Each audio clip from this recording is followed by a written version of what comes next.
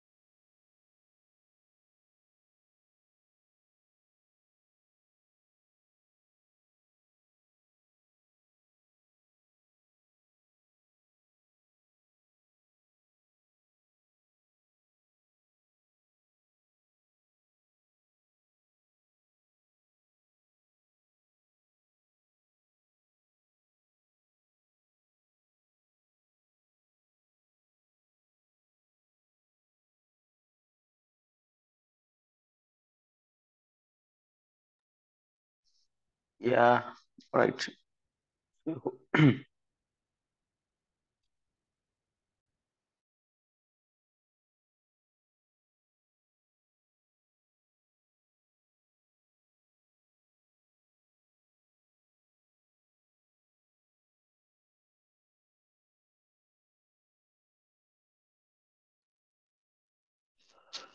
Okay, shall we start? Right. So we're just waiting.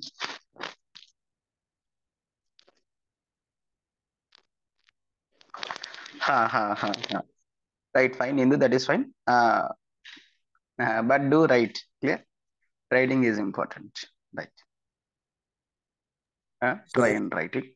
Chapan. So ఆంథ్రోపాలజీకి కూడా ఏదో ఒక క్లాస్లో ఆన్సర్ రైటింగ్ ఎలా చేయాలో చెప్పండి సార్. ఓకే. స్పెసిఫిక్ గానా ఆల్రెడీ స్పెసిఫిక్ కొన్ని మనం డిస్కస్ చేసినట్టు ఉన్నాం కదా. Right. So then we can do one thing, like separate session అవసరం లేదు, మనం పీవైక్యూస్ చేస్తున్నాం కదా, అక్కడ you guys can select one question and I shall be writing. Clear? అది ఎట్లా రాయాలి అనేది నేను చూపిస్తాను. ఫైన్. సో దట్ మీరు అప్పుడే చదివిన టాపిక్ ఉంటుంది, అది ఎలా పెట్టాలో కూడా వస్తుంది. Right? Okay sir, thank you sir. Yeah,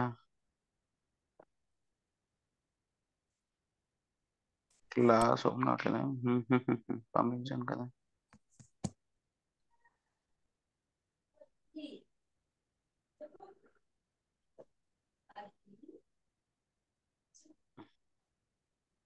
right.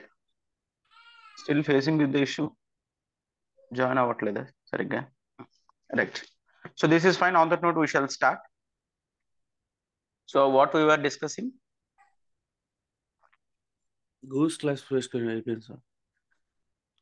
Right. So we are done with the Risley's and the Guha's classification. Anna? Yes, sir. Right? Yes, Yes. sir. All right. So Risley and Guha classification completed some. And next we okay. Right. And next we shall see the another important person, that is the SS Sarkar. Clear? SS Sarkar's classification. So అయితే Circars classification దేని మీద depend అయి ఉంటుంది చెప్పాను కదా, ప్రతిదానికి కూడా ఒక క్రైటీరియా అనేది ఉంటుంది. అయితే ఇతని క్రైటీరియా ఏంటి అంటే, that is the head shape, అంటే nothing but cephalic index. Cephalic index basis మీద ఆధారపడి ఉంటుంది. అంటే ఏ విధమైన హెడ్స్ షేప్స్ ఉన్నాయో వాటి బట్టి అతను ఇండియన్ పాపులేషన్ డెమోగ్రఫీని క్లాసిఫై చేయడం జరిగింది. క్లియర్? రైట్. అయితే సెఫలిక్ ఇండెక్స్ అంటే we all know this is related to head. సర్కార్ హీ సేస్ దట్ ఇండియాలో ఎక్కువగా డాలికోసెఫాలిక్ పీపుల్ ఎక్కువ మంది ఉన్నారు అని చెప్తారు. So what is the meaning of డాలికోసెఫాలిక్? ఒకవేళ లెంత్ కనుక బ్రెత్ కన్నా ఎక్కువ ఉంటే దాన్ని డాలికోసెఫాలిక్ అని అంటాం. రైట్? ఏంటి? The length of the skull, clear, length of the brain అనేది అంటే అవుట్ సైడ్ ఎక్కువగా ఉంటే బ్రెత్ కన్నా దాన్ని డాలికోసెఫాలిక్ అంటాం. సర్కార్ ఏమని చెప్తున్నాడంటే ఈ డాలికోసెఫాలిక్ కాంటెక్స్ట్ ఏదైతే ఉందో ఇది ఇండియాలో ప్రిడామినెంట్ గా ఉంది అని అర్థం. ప్రిడామినెంట్ అంటే చాలా ఎక్కువగా. రైట్, చాలా ఎక్కువగా ఉంది అని. మోస్ట్ డామినేటింగ్ గా ఉంటే ప్రిడామినెంట్ అని అంటాం. రైట్?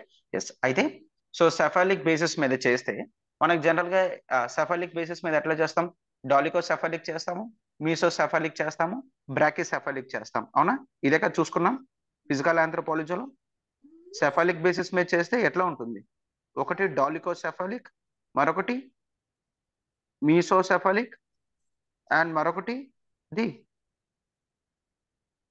బ్రాకీసెఫాలిక్. అవునా? క్లియర్? సో ఈ 3 బేసిస్ మీద తను డివైడ్ చేయడం జరిగింది. ఈ 3 బేసిస్ మీద డివైడ్ చేస్తూ ప్రతి దాంట్లో కూడా పాపులేషన్ ఎట్లా డిస్ట్రిబ్యూషన్ అయి ఉన్నారని చెప్తున్నారు. సో డాలికోసెఫాలిక్ లో he says there are the 3 main groups అని చెప్తున్నారు. 3 మెయిన్ గ్రూప్స్. ఒకటి the వదిడ్స్ community, clear, and next the Dravida community, and the other the Indo-Aryan community. Clear? Vadids community, Dravida community, Indo-Aryan community. Sir, what is this Vadids? Vadids are the Vadida community అని అంటారు. Both are same. So Vadida community అన్న, Vadids community అన్న, Dravida community, Indo-Aryan community, ఈ 3 traits or characteristic people ని డాలికోసెఫాలిక్ కింద సర్కార్ classify చేయడం జరిగింది అనమాట. Clear? Right. And when it comes to the మీసోసెఫాలిక్ వచ్చేసరికి హీ క్లాసిఫైడ్ అంటే అతని క్లాసిఫికేషన్ అనేది మెయిన్ సెఫాలిక్ ఇండెక్స్ బేసిస్ మీద ఉన్నది. అండ్ అతను క్లాసిఫికేషన్ చేస్తూ ఈ విధంగా పీపుల్ ఎవరెవరు ఇందులో వస్తున్నారు అనేది చెప్పడం జరిగింది. క్లియర్? అయితే మీసోసెఫాలిక్ ఎవరు ఎట్లా ఫార్మ్ అయ్యారో చూస్తాము. బ్రాకీసెఫాలిక్ లో కూడా హీ డివైడెడ్. క్లియర్? మీసోసెఫాలిక్ చిన్న కాంటెక్స్ట్ అనేది ఉంది, అది ఫస్ట్ చెప్పిన తర్వాత ఇది అర్థమవుతుంది. అండ్ బ్రాకీసెఫాలిక్ క్లాసిఫికేషన్ లో కూడా he used 3 classifications. Clear? So ఒకటి జోన్ ఏ అని, మరొకటి జోన్ బి, మరొకటి జోన్ సి అని. క్లియర్? ఈ విధంగా 3 క్లాసిఫికేషన్స్ చేశారు సర్కార్. సో ఇనీషియల్ గా మనం ఒక్కొక్కటి జాగ్రత్తగా చూద్దాం. చూడండి. So first one, it is the డాలికో. Clear? డాలికోసెఫాలిక్. Clear? Wear డాలికోసెఫాలిక్ అంటే ఏమని చెప్పాం? Wear the length is greater than breath. So ఇక్కడ ఈ కాంటెక్స్ట్ లో ఇతను ఏమని చెప్తున్నారు అంటే he says the ట్రైట్స్ of వెదిద్ community. Clear? So వెదిద్ community people ని చూసినట్లయితే హీ సేస్ వీళ్ళు ఎవరెవరు వస్తారు సార్ ఇందులో అంటే we can give examples of various tribes like ఇరులా community. Clear? So south ఇండియాలో ఉంటారు కదా, ద ఇరులా కమ్యూనిటీ కానీ, and the Chenchus. Right? So in and around the reasons of Andhra and Telangana. Right? Yes. And next the other communities, కురుంబాస్. Clear? Right. ఈ communities are ఈ tribal people అందరినీ కూడా వెదిద్ community అని కూడా అంటారు. క్లియర్? ఈ కమ్యూనిటీ అందరినీ కూడా వెదిద్ కమ్యూనిటీ అని అంటారు. అయితే వీళ్ళల్లో క్యారెక్టరిస్టిక్స్ ఎలా ఉంటాయంటే this is very fine. So వీళ్ళకి డాలికోసెఫాలిక్ మాత్రమే కాదు, he called it is the hyper డాలికోసెఫాలిక్. అంటే ఉన్న వాళ్ళందరికన్నా సరే వీళ్ళ బ్రెయిన్స్ అనేవి లెంత్ అనేది చాలా ఎక్కువ ఉంటుంది బ్రెత్ కన్నా అని చెప్తున్నారు. హైపర్ డాలికోసెఫాలిక్. హైపర్ అంటే ఎక్కువ అని అంటాం కదా. రైట్. హైపర్ డాలికోసెఫాలిక్ అనేది క్యారెక్టరిస్టిక్. అండ్ ఒకవేళ మీరు మన సౌత్ ఇండియన్ ట్రైబ్స్ అనేవి చూసుకుంటే వాళ్ళ స్టేచర్ అనేది షార్ట్ గా ఉంటుంది. అవునా? షార్ట్ స్టేచర్ అంటే హైట్ అనేది చాలా తక్కువగా ఉంటుంది. స్కిన్ కంప్లెక్షన్ ఎలా ఉంటుంది? లైట్ ఉంటుందా, డార్క్ ఉంటుందా? Very fine, good. డార్క్ ఉంటుంది sir. Right. So it is the dark complexion అని చూస్తాం. డార్క్ కంప్లెక్షన్ అనేది చూస్తాం. అండ్ హెయిర్ అనేది వేవీ హెయిర్ అనేది ఉంటుంది. Clear? Wavy hair. So all these are different characteristics for the వెదిద్ community అన్నమాట. Clear, వెదిద్ community. అండ్ ఆ తర్వాత ఇతను he says, C next he has to speak about the Dravida. Clear, అవునా, ద్రవిడ community. అయితే ఇతను ఏమని చెప్తున్నారంటే, right, let me right this.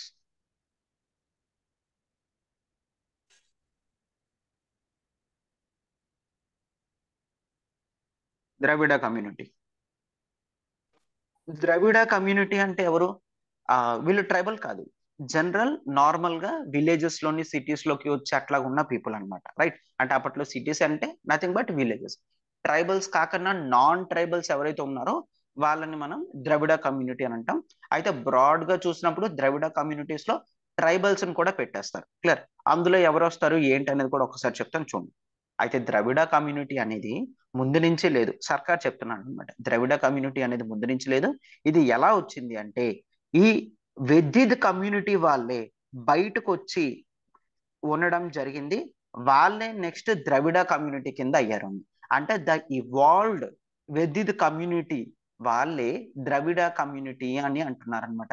Various evolutionary forces తో, ఎన్విరాన్మెంటల్ చేంజెస్ తో కొన్ని క్యారెక్టరిస్టిక్స్ అనేవి చేంజ్ వచ్చాయి. వాళ్ళే ద్రవిడ పీపుల్ తప్ప వీళ్ళకంటూ సెపరేట్ క్యారెక్టరిస్టిక్ ట్రేట్స్ అనేవి లేవు. ద ఇవాల్వ్డ్ వెద్దిద్ కమ్యూనిటీయే ద్రవిడ కమ్యూనిటీ అని చెప్తున్నారు. Done, the evolved వెద్దిద్ కమ్యూనిటీయే Dravida community అని చెప్పడం జరిగింది. ఈ ద్రవిడ community mostly concentrated in the పెనున్సులార్ India. అవునా, అంతేనా కదా? పెనున్సులార్ ఇండియా అంటే nothing but the south of Narmada river. Clear, south of Narmada river ని మనం పెనున్సులార్ ఇండియా అని అంటాం. రైట్, అయితే హిస్టరీలో ఏదైతే మనకి ద్రవిడ కమ్యూనిటీలో ట్రైబల్స్ ను కూడా యాడ్ చేస్తున్నారు, ఆ tribals nothing but the వెద్దిద్ community. Done, clear. Yes, sir. ద్రవిడలో tribal people అని ఎవరైతే చెప్తున్నారో వాళ్ళే వెద్దిద్ కమ్యూనిటీ. అండ్ ద్రవిడ పీపుల్ ని ఇన్ జనరల్ గా నాన్ ట్రైబల్స్ అని అంటాం. అయితే డాలికోసెఫాలిక్ లో అతను ఒకటి వెద్దిద్ కమ్యూనిటీని రిఫర్ చేస్తున్నారు, మరొకటి ద్రవిడ కమ్యూనిటీని రిఫర్ చేస్తున్నారు. అండ్ మరొక కమ్యూనిటీ ఏంటి?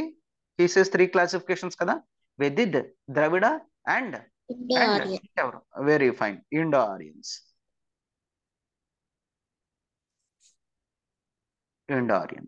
అయితే ఇండో ఆరియన్స్ ఎలా వస్తున్నారు? అసలు ఇండో ఆరియన్ ఎలా వచ్చారు అంటే, ఆరియన్స్ మైగ్రేషన్ అనేది జరిగింది వే బ్యాక్ అరౌండ్ 1200 బీసీలోనే ఆరియన్స్ మైగ్రేషన్ జరిగింది. ఆరియన్స్ north west part of India నుంచి, క్లియర్, ఫర్ ఎగ్జాంపుల్ రైట్, ఇది అనుకుంటే, సో ఈ పార్ట్ నుంచి ఆరియన్స్ నార్త్ వెస్ట్ పార్ట్ నుంచి ఇండియాలోకి ఎంటర్ అయ్యారు. సో వీళ్ళు ఈ రీజన్ అంతా కూడా స్ప్రెడ్ అవ్వడం జరిగింది. క్లియర్, సో ఈ రీజన్ అంతా కూడా స్ప్రెడ్ అయ్యారు అని చెప్తున్నారు.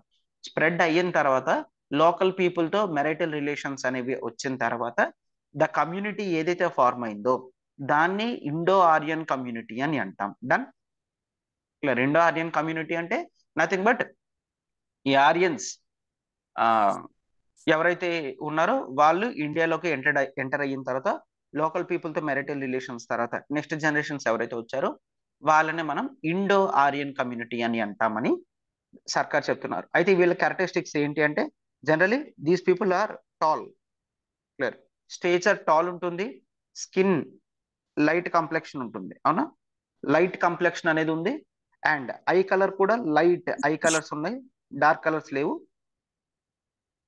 రైట్, అండ్ బాడీ కూడా well built body. Clear, well built body. Right, so these are the characteristics of Indo-Aryans. Clear, these are the characteristics of Indo-Aryans. So this is the reference to dolichocephalic. Clear, this is the reference to dolichocephalic. So basically 3: Vedid community, that is Dravida community, and Indo-Aryan community.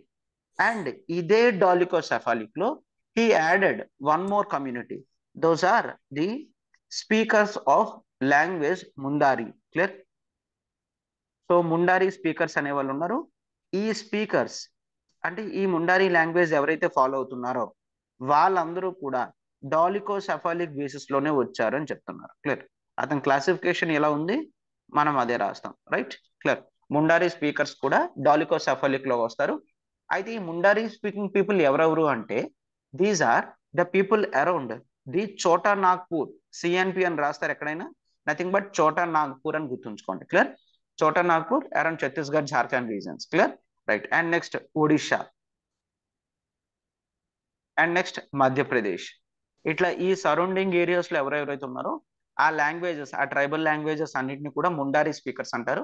ఈ ముండారీ speakers అందరూ కూడా డాలికోసెఫాలిక్ కేటగిరీలోకి వస్తారు అని చెప్తున్నారు. Done? Right. So this is the డాలికోసెఫాలిక్. This is the డాలికోసెఫాలిక్. అతను డాలికోసెఫాలిక్ తర్వాత దేన్ని introduce చేయడం జరిగింది? It is the మీసోసెఫాలిక్. అవునా? రైట్. రైట్. మీసోసెఫాలిక్. మీసో అంటే ఏంటి? మీసో అంటే నథింగ్ బట్, మీసో అంటే మీసోలిథిక్ అని అంటాం. మీసోలిథిక్ అంటే మిడిల్ అని కదా, అవునా? రైట్. అయితే ఇది కూడా అంటే హెడ్ షేప్ అనేది ప్రాపర్ గా ఉంటే దాన్ని మిడిల్ షేప్ అని అంటున్నారు. ఎందుకంటే డాలికోసెఫాలిక్ లో లెంత్ అనేది ఎక్కువ చూస్తాము. సో మీసోసెఫాలిక్ లో లెంత్ ఎక్కువ, బ్రెత్ ఎక్కువ కాదు. లెంత్, బ్రెత్ రెండు కూడా దగ్గర దగ్గర ఒకలాగే ఉంటాయి. దాన్ని మీసోసెఫాలిక్ అని అంటాం. రైట్? దాన్ని మీసోసెఫాలిక్ అని అంటాం. అయితే ఇతని సర్కార్ ఏమని చెప్తున్నాడంటే ఈ మీసోసెఫాలిక్ కేటగిరీ ఏదైతే ఉందో ఇది ఇండియాలోకి ఎలా వచ్చింది అంటే because of the ఇరానో స్కైదియన్ people. Clear? Right. మనం హిస్టరీలో కూడా చూస్తాం ఫస్ట్ ఇన్వేషన్ అనేది ఆర్యన్ ఇన్వేషన్ గా చూస్తాం. అవునా? ఫస్ట్ ఇన్వేషన్ ఆర్యన్ ఇన్వేషన్ గా చూస్తాం. నెక్స్ట్ ఇన్వేషన్ ఎవరు చూస్తాము? ఇరాన్ నుంచి కొంతమంది ఇండియాలోకి ఎంటర్ అవ్వడం జరిగింది అని చూస్తాం. అవునా? రైట్. ఇరాన్ నుంచి కొంతమంది ఎంటర్ అయ్యారు. తర్వాత in and around Iran reasons నుంచి చాలా మంది ఇండియాలోకి ఇన్ఫ్లక్స్ అవ్వడం జరిగింది, అంటే ఇండియాలోకి వస్తున్నారు అనమాట. సో ఎప్పుడైతే ఆరియన్స్ వచ్చారో we have the డాలికోసెఫాలిక్ Indo Aryan people. ఎప్పుడైతే ఇరానో స్కైదియన్ పీపుల్ వచ్చారో and we have this type of category the మీసోసెఫాలిక్ అన్నమాట. క్లియర్? రైట్. సో ఎవరైతే ఇరానో స్కైదియన్ పీపుల్ తో మ్యారిటల్ రిలేషన్స్ పెట్టుకునే నెక్స్ట్ జనరేషన్స్ అనేవి వచ్చాయో వాళ్ళ యొక్క హెడ్స్ అనేవి ప్రాపర్ గా లెంత్ ఎక్కువ, బ్రెత్ ఎక్కువ లేకుండా ఎగ్జాక్ట్ గా ఉన్నట్టున్నాయి. సో వాళ్ళందరినీ కూడా మీసోసెఫాలిక్ కేటగిరీలో తీసుకొచ్చారు. క్లియర్? మీసోసెఫాలిక్ కేటగిరీలో సర్కార్ పెట్టడం అనేది జరిగింది.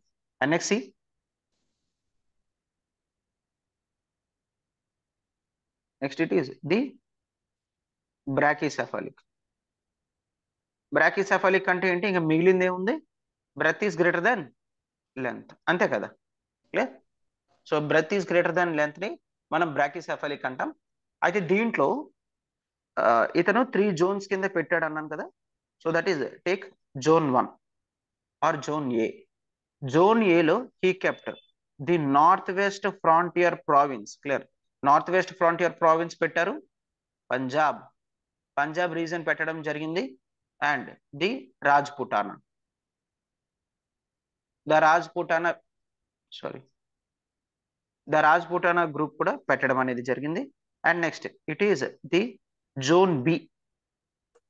Zone below it is the people of Himalayan foot hills. So Himalayan foot hills అంటే ఆటోమేటిక్ ఎవరు వస్తారు? నార్త్ ఈస్ట్ ట్రైబల్స్ ఇట్లా వస్తూ ఉంటారు.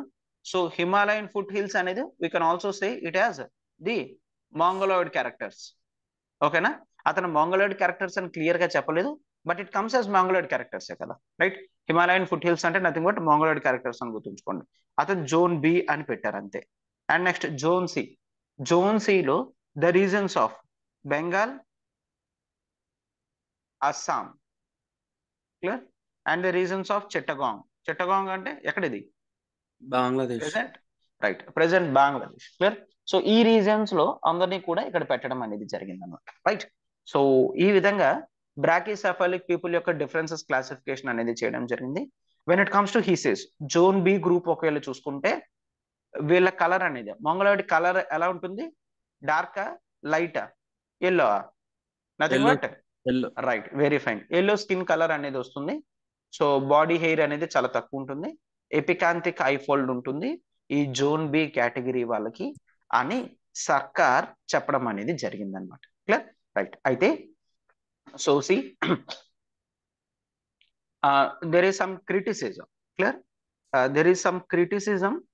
ఆ క్రిటిసిజం ఏంటి అంటే సో గుహ ఎక్కువ ఇంపార్టెన్స్ అనేది he has given for the బ్రాకీసెఫాలిక్. గుహ ఏమని చెప్తున్నాడంటే ఇండియాలో ఎక్కువ బ్రాకీసెఫాలిక్ పీపుల్ ఉన్నారు అని చెప్తున్నారు.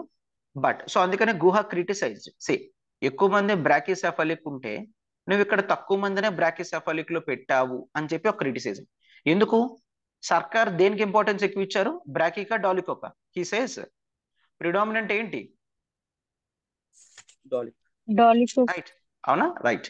సో సర్కార్ డాలికోసెఫాలిక్ ప్రిడామినెంట్ గా ఉంది అంటే గుహ బ్రాకీసెఫాలిక్ డామినెంట్ గా ఉంది అని ఇచ్చారు.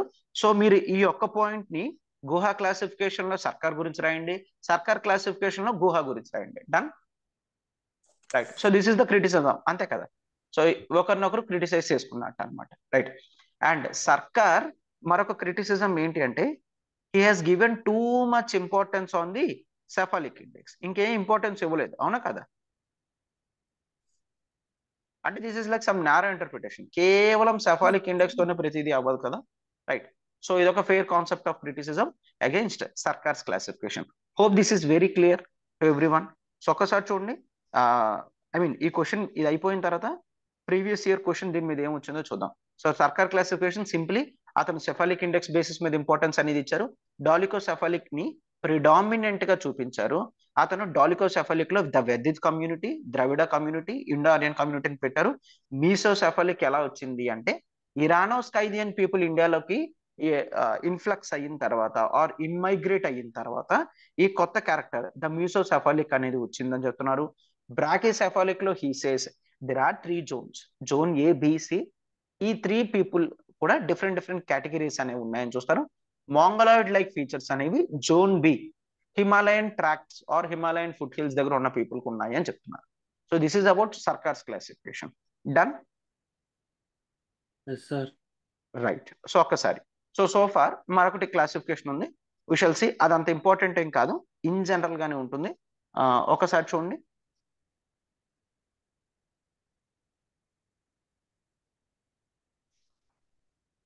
సో ది అదర్ క్లాసిఫికేషన్ అంటే ఇంతవరకు ఎప్పుడు క్వశ్చన్ అడగలేదు, but when I see some standard books ఇది కూడా జనరల్ గా ఎక్కువ ఇస్తున్నారు. ఒకవేళ 10 మార్క్స్ కి ఇచ్చినా యూ షుడ్ హ్యావ్ సంథింగ్ కదా. The బాలకృష్ణన్స్ classification clear. The బాలకృష్ణన్స్ classification, ఇతను చాలా చిన్నదే, ఏముండదు. ఇతను ఈ క్లాసిఫికేషన్ యొక్క క్రైటీరియా ఏమని పెట్టారు అంటే that is based on the genetic markers. Genetic markers, what are genetic markers?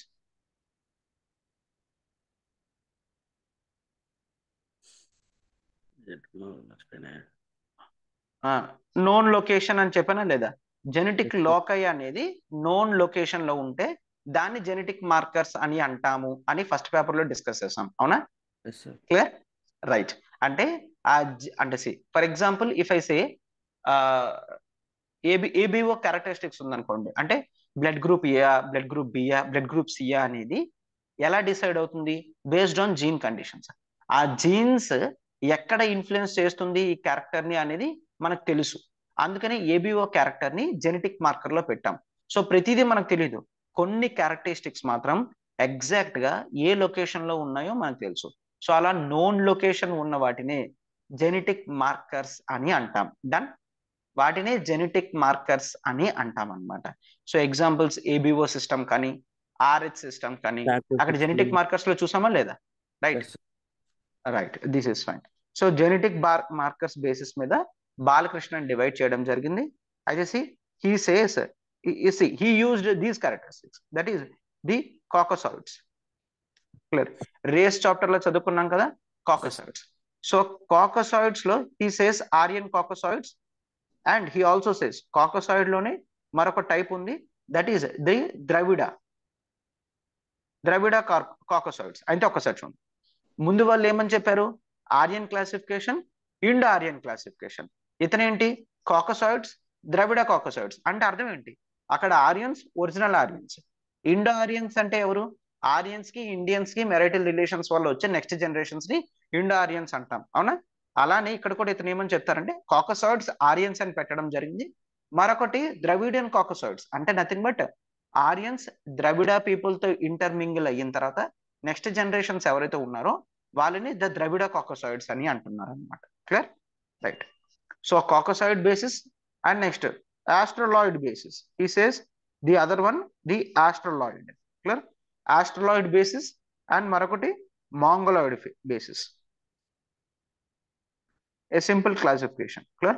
Mongoloid basis మీద డివైడ్ చేయడం జరిగింది. క్లియర్? ఈ సే కాకసాయిడ్స్ ఆరియన్స్ చూసుకుంటే it is the Brahmin community.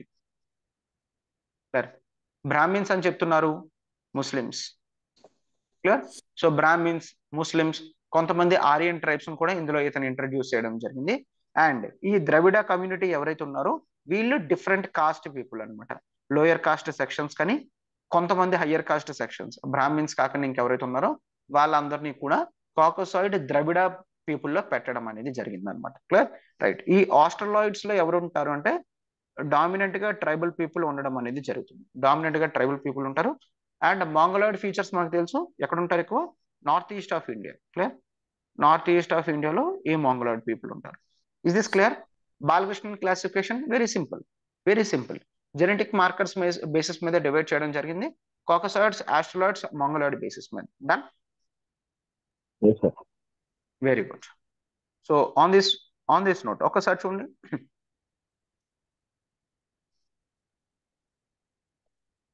First నుంచి చూసినట్లయితే రిజ్లే క్లాసిఫికేషన్. ఇది చాలా ఇంపార్టెంట్ సార్. ఇదే ఇచ్చాడు అన్ని దాదాపు 6 సార్లు అడిగాడు. అవునా? Right. Yes, we shall see previous years questions చూద్దాం. So రిజ్లెస్ classification. రిజ్లే classification has characteristics 8 characteristics ఏనా? 7 అనుకుంటా సార్. 7 8 7 sir.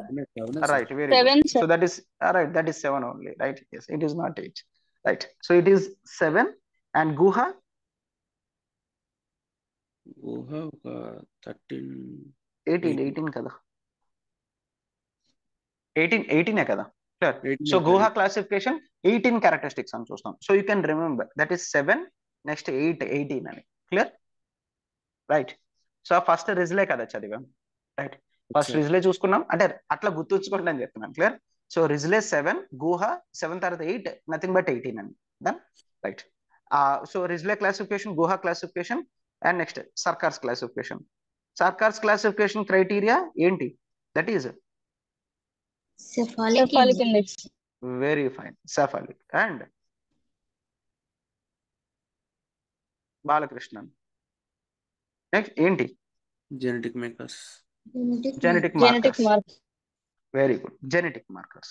సో అయితే రిజ్లే క్లాసిఫికేషన్ లో డిఫరెంట్ క్లాసిఫికేషన్ చూపించడం జరిగింది. గుహా క్లాసిఫికేషన్ లో డిఫరెంట్ క్లాసిఫికేషన్ చూపించడం జరిగింది. సర్కార్ లో సింపుల్ 3 క్లాసిఫికేషన్స్, బాలకృష్ణన్ లో సింపుల్ 3 క్లాసిఫికేషన్స్. రైట్. సో ఇప్పుడు వీటి మీద క్వశ్చన్స్ ఏవైనా డిఫరెన్సెస్ బేసిస్ మీద వస్తే రాయగలరా? ఇప్పుడు నోట్స్ నేను సెండ్ చేస్తాను చదివిన తర్వాతే. కాన్సెప్ట్స్ అర్థమయ్యాయి కదా? Complete fact బేస్డే, complete fact బేస్డే. దీంట్లో కాన్సెప్ట్స్ ఏమి ఉండవు, complete fact బేస్డే. Done? Clear? So ఇప్పుడు మీకు క్వశ్చన్స్ అనేవి రిజ్లే సర్కార్ అడిగిన, గుహా సర్కార్ అడిగిన, రిజ్లే గుహా అడిగిన ఏదైనా సరే మీరు ఆన్సర్ రాసే పొజిషన్ లో ఉండాలి. అండ్ ఇది మాత్రమే కాదు, లెట్స్ టేక్ అంటే ఈ మధ్య క్వశ్చన్ ప్యాటర్న్ అనేది కాస్త చేంజింగ్ గా అడుగుతున్నాడు. లెట్స్ టేక్ ఒకవేళ క్వశ్చన్ ఇట్లా వచ్చింది అనుకోండి.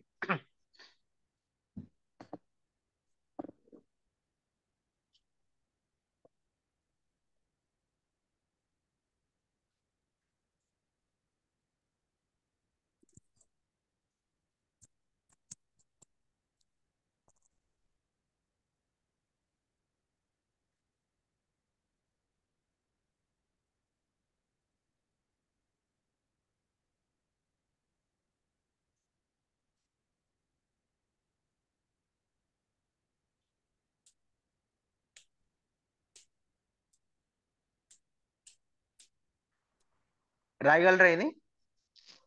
Different people have taken different criteria to classify Indian population. Explain. So ఈ క్వశ్చన్ కి ఆన్సర్ ఎట్లా రాస్తారు, ఏం రాస్తారు? ఈ 4 క్లాసిఫికేషన్స్ రాస్తాను సార్. అంతే. Clear? So this is a simple question. Nothing but he is asking different people అంటే ఇక్కడ సార్ ఇంట్రడక్షన్ లో అంటే ఇప్పుడు మనం దేని సపరేట్ గా అడిగితే వాళ్ళ గురించి రాస్తాము. మరి 4 గురించి అడిగినప్పుడు ఇంట్రడక్షన్ ఏమవుతుంది? నలుగురు గురించి అడిగినప్పుడు ఇట్లా రాయండి. ఇండియాలో డిఫరెంట్ డైవర్సిఫైడ్ పీపుల్ అనే వాళ్ళు ఉన్నారు, హ్యావింగ్ డిఫరెంట్ క్యారెక్టరిస్టిక్స్ అని, ఫిజికల్ అపియరెన్స్ క్యారెక్టరిస్టిక్స్ అని. సో అందుకని ఈ డెమోగ్రఫీని ఎవరైతే స్టడీ చేశారో వాళ్ళ ఓన్ క్రైటీరియా తీసుకుని క్లాసిఫై చేయడం జరిగింది. In the respect to following వేస్ అని పెట్టి ఇట్లా రాసేసారు. Done. Okay right. So common question ఉన్నప్పుడు కామన్ ఇంట్రడక్షన్ ఉండాలి, ఇండివిజువల్ క్వశ్చన్ ఉన్నప్పుడు ఇండివిజువల్ ఇంట్రడక్షన్ అనేది ఉండాలి. Right. Okay sir. Clear. Demographic ఒక ప్రొఫైల్ ఇంట్రడక్షన్ సార్. అంతే, డెమోగ్రఫిక్ ప్రొఫైల్ అంటే ఏంటి, సో ఎందుకు క్లాసిఫై చేయాల్సి వచ్చిందో రాస్తాం. డన్. కేవలం డెమోగ్రఫిక్ ప్రొఫైల్ అంటే రాసు ఊరుకోకండి, ఎందుకు క్లాసిఫై చేయాల్సి వచ్చిందో కూడా రాయండి. సార్ ఎందుకు క్లాసిఫై చేయాల్సి వచ్చింది, ఎందుకు క్లాసిఫై చేయాల్సి వచ్చిందంటే డిఫరెంట్ క్యారెక్టరిస్టిక్స్ ఉన్నాయి కదా, అవన్నీ కూడా తెలియాలి కదా. సో అవి తెలియాలి అన్న ఉద్దేశంతో క్లాసిఫై చేయడం అనేది జరిగింది. Done. Right. Right. And I'm just linking this with the another thing ఏంటంటే, రీసెంట్లీ సైన్స్ అండ్ టెక్నాలజీ ఎట్లా గ్రో అవుతుంది అంటే, so the people are coming. C, general గా ఆర్ట్స్ అనే సబ్జెక్ట్ అనేది సైన్స్ అనే సబ్జెక్ట్ తో సంబంధం లేకుండా సెపరేట్ గా ఉంటుంది. బట్ కొన్ని సార్లు సబ్జెక్ట్స్ అనేవి లింకింగ్ గా చూపిస్తారు. ఫర్ ఎగ్జాంపుల్ సోషల్ ఉంది అనుకోండి, సోషల్ అనేది ఆర్ట్సే కదా, బట్ దాన్ని సోషల్ సైన్సెస్ అని అంటారు, అవునా? Yes sir. అంటే సైంటిఫిక్ క్యారెక్టరిస్టిక్స్ అనేవి సోషల్ స్టడీస్ లో ఇంట్రడ్యూస్ చేసి సోషల్ సైన్సెస్ అని పెడుతున్నారు. అంటే సైన్స్ కేటగిరీస్ అనేవి ఆర్ట్స్ లోకి ఇంట్రడ్యూస్ చేయడం జరుగుతుంది. For example if I say that philosophy, philosophical sciences అంటారు, ఫిలాసఫీ అనే అంటారు. ఎందుకంటే ఫిలాసఫీ అనేది ఒక సబ్జెక్టివ్ క్యారెక్టర్, అవునా, ఒక సబ్జెక్టివ్ ఆస్పెక్ట్ కదా. For example if I say good, there is no meaning in referring to what is the meaning of good. Clear, అవునా కదా? There is no meaning in referring to what is meaning of good. Good అనే, I mean ఇది good అని చెప్పడానికి ఏమి ఉండదు అసలు. అది కాంటెక్స్ట్ బేసిస్ గా, సబ్జెక్ట్ బేసిస్ గా చాలా డిఫరెన్సెస్ అనేవి వస్తాయి. రైట్. క్లియర్. కొన్నిసార్లు గుడ్ అయినది కొన్నిసార్లు బ్యాడ్ కూడా అవుతుంది, అవునా? Right. Yes sir. Right. This is fine. So this is fine. So right. ఇంకా సారీ. రైట్. రైట్. సో అదే ఇప్పుడు ఏం జరుగుతుంది, ప్రెసెంట్ కాంటెక్స్ట్ లో ఏం జరుగుతుందంటే, actually the science is taking the philosophy of arts. Arts ఏంటి, క్యారెక్టర్ సబ్జెక్టివ్ కదా. క్లియర్. ఆర్ట్స్ క్యారెక్టర్ ఏంటి, సబ్జెక్టివ్. అటువంటి సబ్జెక్టివ్నెస్ ని సైన్స్ లో లింక్ చేస్తున్నారు. Nothing but there is the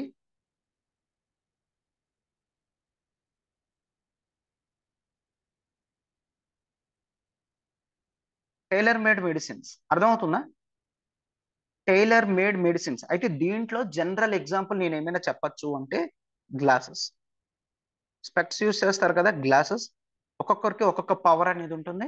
ఆ పవర్ అడ్జస్ట్మెంట్ తో గ్లాస్ అనేది పెట్టి ఇవ్వడం జరుగుతుంది, అవునా? రైట్.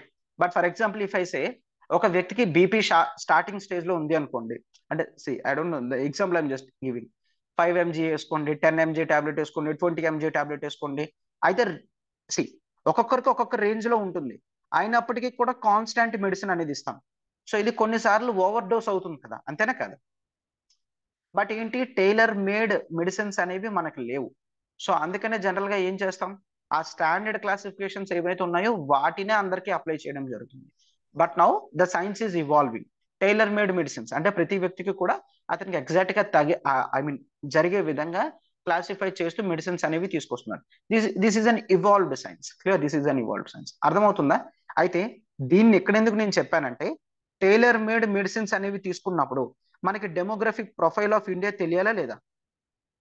అయితే ఇండియన్ పీపుల్ ఎవరు, వాళ్ళ క్యారెక్టరిస్టిక్స్ ఏంటి, క్లాసిఫికేషన్స్ ఏంటి అనేవి చూస్తున్నప్పుడు వీళ్ళ ఫస్ట్ రిఫరెన్సెస్ అనేవి ఏన్షియంట్ క్లాసిఫికేషన్స్ ఏ విధంగా చేస్తారో వాటిని చూస్తారు, అవునా కాదా? Getting this?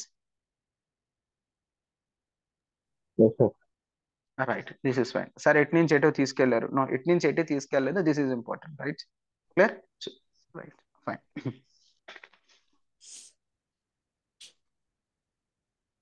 సో ఇవి క్లియర్ అయ్యాయి. We shall see the, I mean ఈ ఇయర్ వచ్చిన క్వశ్చన్ అనేది ఒక్కసారి చూద్దాం.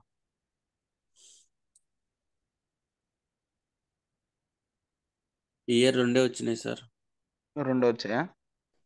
ఒక 10 మార్కులు, ఒక 50 మార్కులు.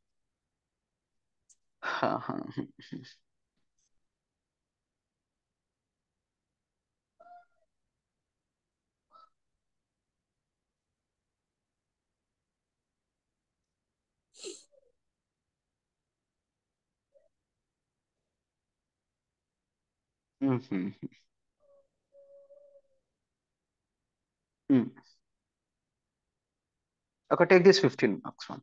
So see, critically compare the Risley's and Sarkar's approaches to the classification of peoples of India. 15 marks. హ్యాపీగా రాయగలరా లేదా? Very fine. సో రిజ్లే క్లాసిఫికేషన్, సర్కార్ క్లాసిఫికేషన్, వాళ్ళ యొక్క ఓన్ అప్రోచెస్ అనేవి మీరు డిఫరెన్షియేట్ చేసి రాయండి, సరిపోతుంది. Simple classification. రిజ్లే క్రైటీరియా 7 క్రైటీరియా పెట్టుకున్నారు. సర్కార్ క్రైటీరియా అనేది simple 3 basis on the cephalic index basis మీద ఉన్నది. That is the main thing. అట్లాంటి ఇంపార్టెంట్ పాయింట్స్ ఇనీషియల్ గానే ఇంట్రడ్యూస్ చేసేసేయండి. డన్. అండ్ ఇప్పుడు ఒకసారి నేను నోట్స్ అంతా పంపించిన తర్వాత క్లియర్ గా మీరు రిజ్లే, సర్కార్ అప్రోచెస్ అనేవి ఒకేసారి చదివితే ఆ రెండింటి మధ్యన డిఫరెన్సెస్ అనేవి మీకు ఇంకా క్లియర్ గా తెలుస్తుంది. డన్. ఆ క్వశ్చన్ రాయమంటారా సార్? రైట్. సో అదే right. So please do right this question. Take some time. మళ్ళీ రేపు మార్నింగ్ వరకు కదా. సో నేను నోట్స్ పంపిస్తాను. ఆల్రెడీ రిజ్లే క్లాసిఫికేషన్ మీరు రాశారు. రిజ్లే చదివి, సర్కార్ ఇప్పుడు పంపిస్తాను చదివి, దాన్ని మీ ఓన్ ఇన్నోవేటివ్ మెథడ్ లో దీన్నే రాయండి. Clear? Right. Same exact 15 marks question. Take time. Times కూడా రాస్తూ ఉండండి. I'm just referring that. Right. Yes. So yes, I have seen one thing that you people are coming in time. Clear? So exact కావాల్సిన time limit లో మీరు రాస్తున్నారు. That is a well improved one. Clear? I can see some sense of improvement in your answer writing status. Right. And next 10 marks question వచ్చింది కదా, అది nothing but the Dravida languages and their subgroups. So ఇంకా linguistic elements నేను చెప్పలేదు. ఇంతవరకు మనం basic classifications వరకు మాత్రమే చూసాం. డన్. క్లియర్? లింగ్విస్టిక్ ఎలిమెంట్స్ చెప్పలేదు. లింగ్విస్టిక్ ఎలిమెంట్స్ కి వచ్చిన తర్వాత మీకు తెలుస్తుంది ద్రవిడ గ్రూప్ అంటే ఏంటి అని. రైట్. బట్ ఇది 10 మార్క్స్ కడగడం అనేది this is worst one. Clear? 10 marks కడగడం అనేది this is worst one. No అసలు ఏం ఉండదు. రైట్. బట్ ఏమీ లేని దాన్ని 10 మార్క్స్ కి ఎట్లా మేనేజ్ చేస్తాం అనేది నేను తర్వాత చెప్తాను. రైట్. లింగ్విస్టిక్ ఎలిమెంట్స్కి వెళ్ళినప్పుడు చూద్దాం. యాక్చువల్లీ రెజ్లే ఈ క్లాసిఫికేషన్స్ మీద కన్నా ఈ లింగ్విస్టిక్ బేసిస్ మీద క్వశ్చన్స్ చాలా ఉన్నాయి సార్. అవును, లింగ్విస్టిక్ బేసిస్ మీద ఉన్నాయి. అసలు రాయడానికి కూడా అవ్వదు. Okay then now we shall take the linguistic elements only. Right. అయితే లింగ్విస్టిక్ ఎలిమెంట్స్ చూద్దాం రండి ఇప్పుడు. Yes sir. అంటే రెజ్లేనే జస్ట్ 3 ఇచ్చాడు. సర్కార్ వచ్చేసి కంపారిజన్ లో మనం ఇప్పుడు చూసాం కదా సార్, అది ఫస్ట్ టైం అన్నమాట సర్కార్ ఇవ్వడం. సర్కార్ క్లాసిఫికేషన్ ఇవ్వడం ఫస్ట్ టైం ఇది. మిగిలిన రెజ్లేనే సార్. 2 క్వశ్చన్స్ ఉన్నాయి మొత్తం. రెజ్లే క్లాసిఫికేషన్ మోస్ట్ ప్రిడామినెంట్ గా అడిగిన క్వశ్చన్స్. 2014 లో ఒకసారి అడిగారు, 2022 లో ఒకసారి అడిగారు సార్. రైట్. మనం లింగ్విస్టిక్ ఎలిమెంట్స్ అయిపోయిన తర్వాత ప్రీవియస్ ఇయర్స్ క్వశ్చన్స్ అన్ని కూడా చేసేస్తాను ముందే. రైట్. ఆ తర్వాత ఒక 3-4 టాపిక్స్ ఉన్నాయి. ఒకవేళ ఫ్యూచర్ లో సడన్ గా వచ్చినా సరే you will have the content. Clear? మీకు కంటెంట్ ఉంటుంది. బట్ ప్రిపేర్ అవుతున్నప్పుడు ప్రతిదీ కూడా ప్రిపేర్ అవ్వండి. నా నోట్స్ లో ఏదైతే ఉందో ప్రతిదీ కూడా ప్రిపేర్ అయితేనే మీకు కొద్దిగా హెల్ప్ అవుతుంది. Right. Good. So on that note we shall start linguistic element. ఇది కూడా కంప్లీట్ ఫ్యాక్ట్. ఏం ఉండదు, ఫ్యాక్ట్సే. ఏ లాంగ్వేజ్ గ్రూప్స్ ఉన్నాయి, ఏ లింగ్విస్టిక్ గ్రూప్స్ ఉన్నాయి అని చూస్తాం మాత్రమే, అంతే. This is one of the boring topics in anthropology. Right. So linguistic elements, ఈ లింగ్విస్టిక్ ఎలిమెంట్స్ ఎట్లా డివైడ్ చేస్తాం? Same concept. ఇండియాలో డిఫరెంట్ డైవర్సిఫైడ్ లింగ్విస్టిక్ గ్రూప్స్ అనేవి ఉన్నాయి.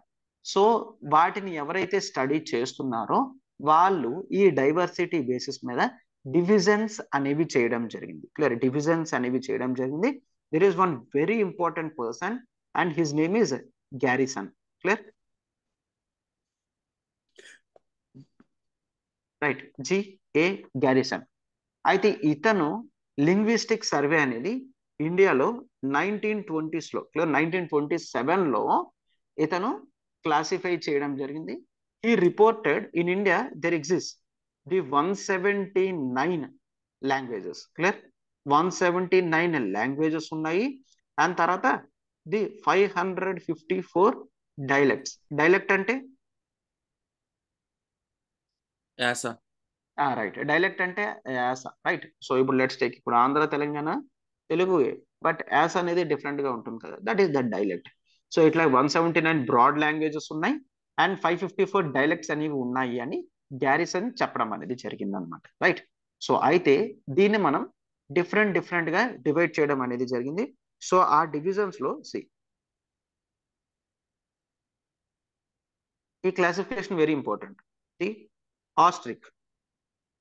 ఆస్ట్రిక్ ఫ్యామిలీ అని, and next astro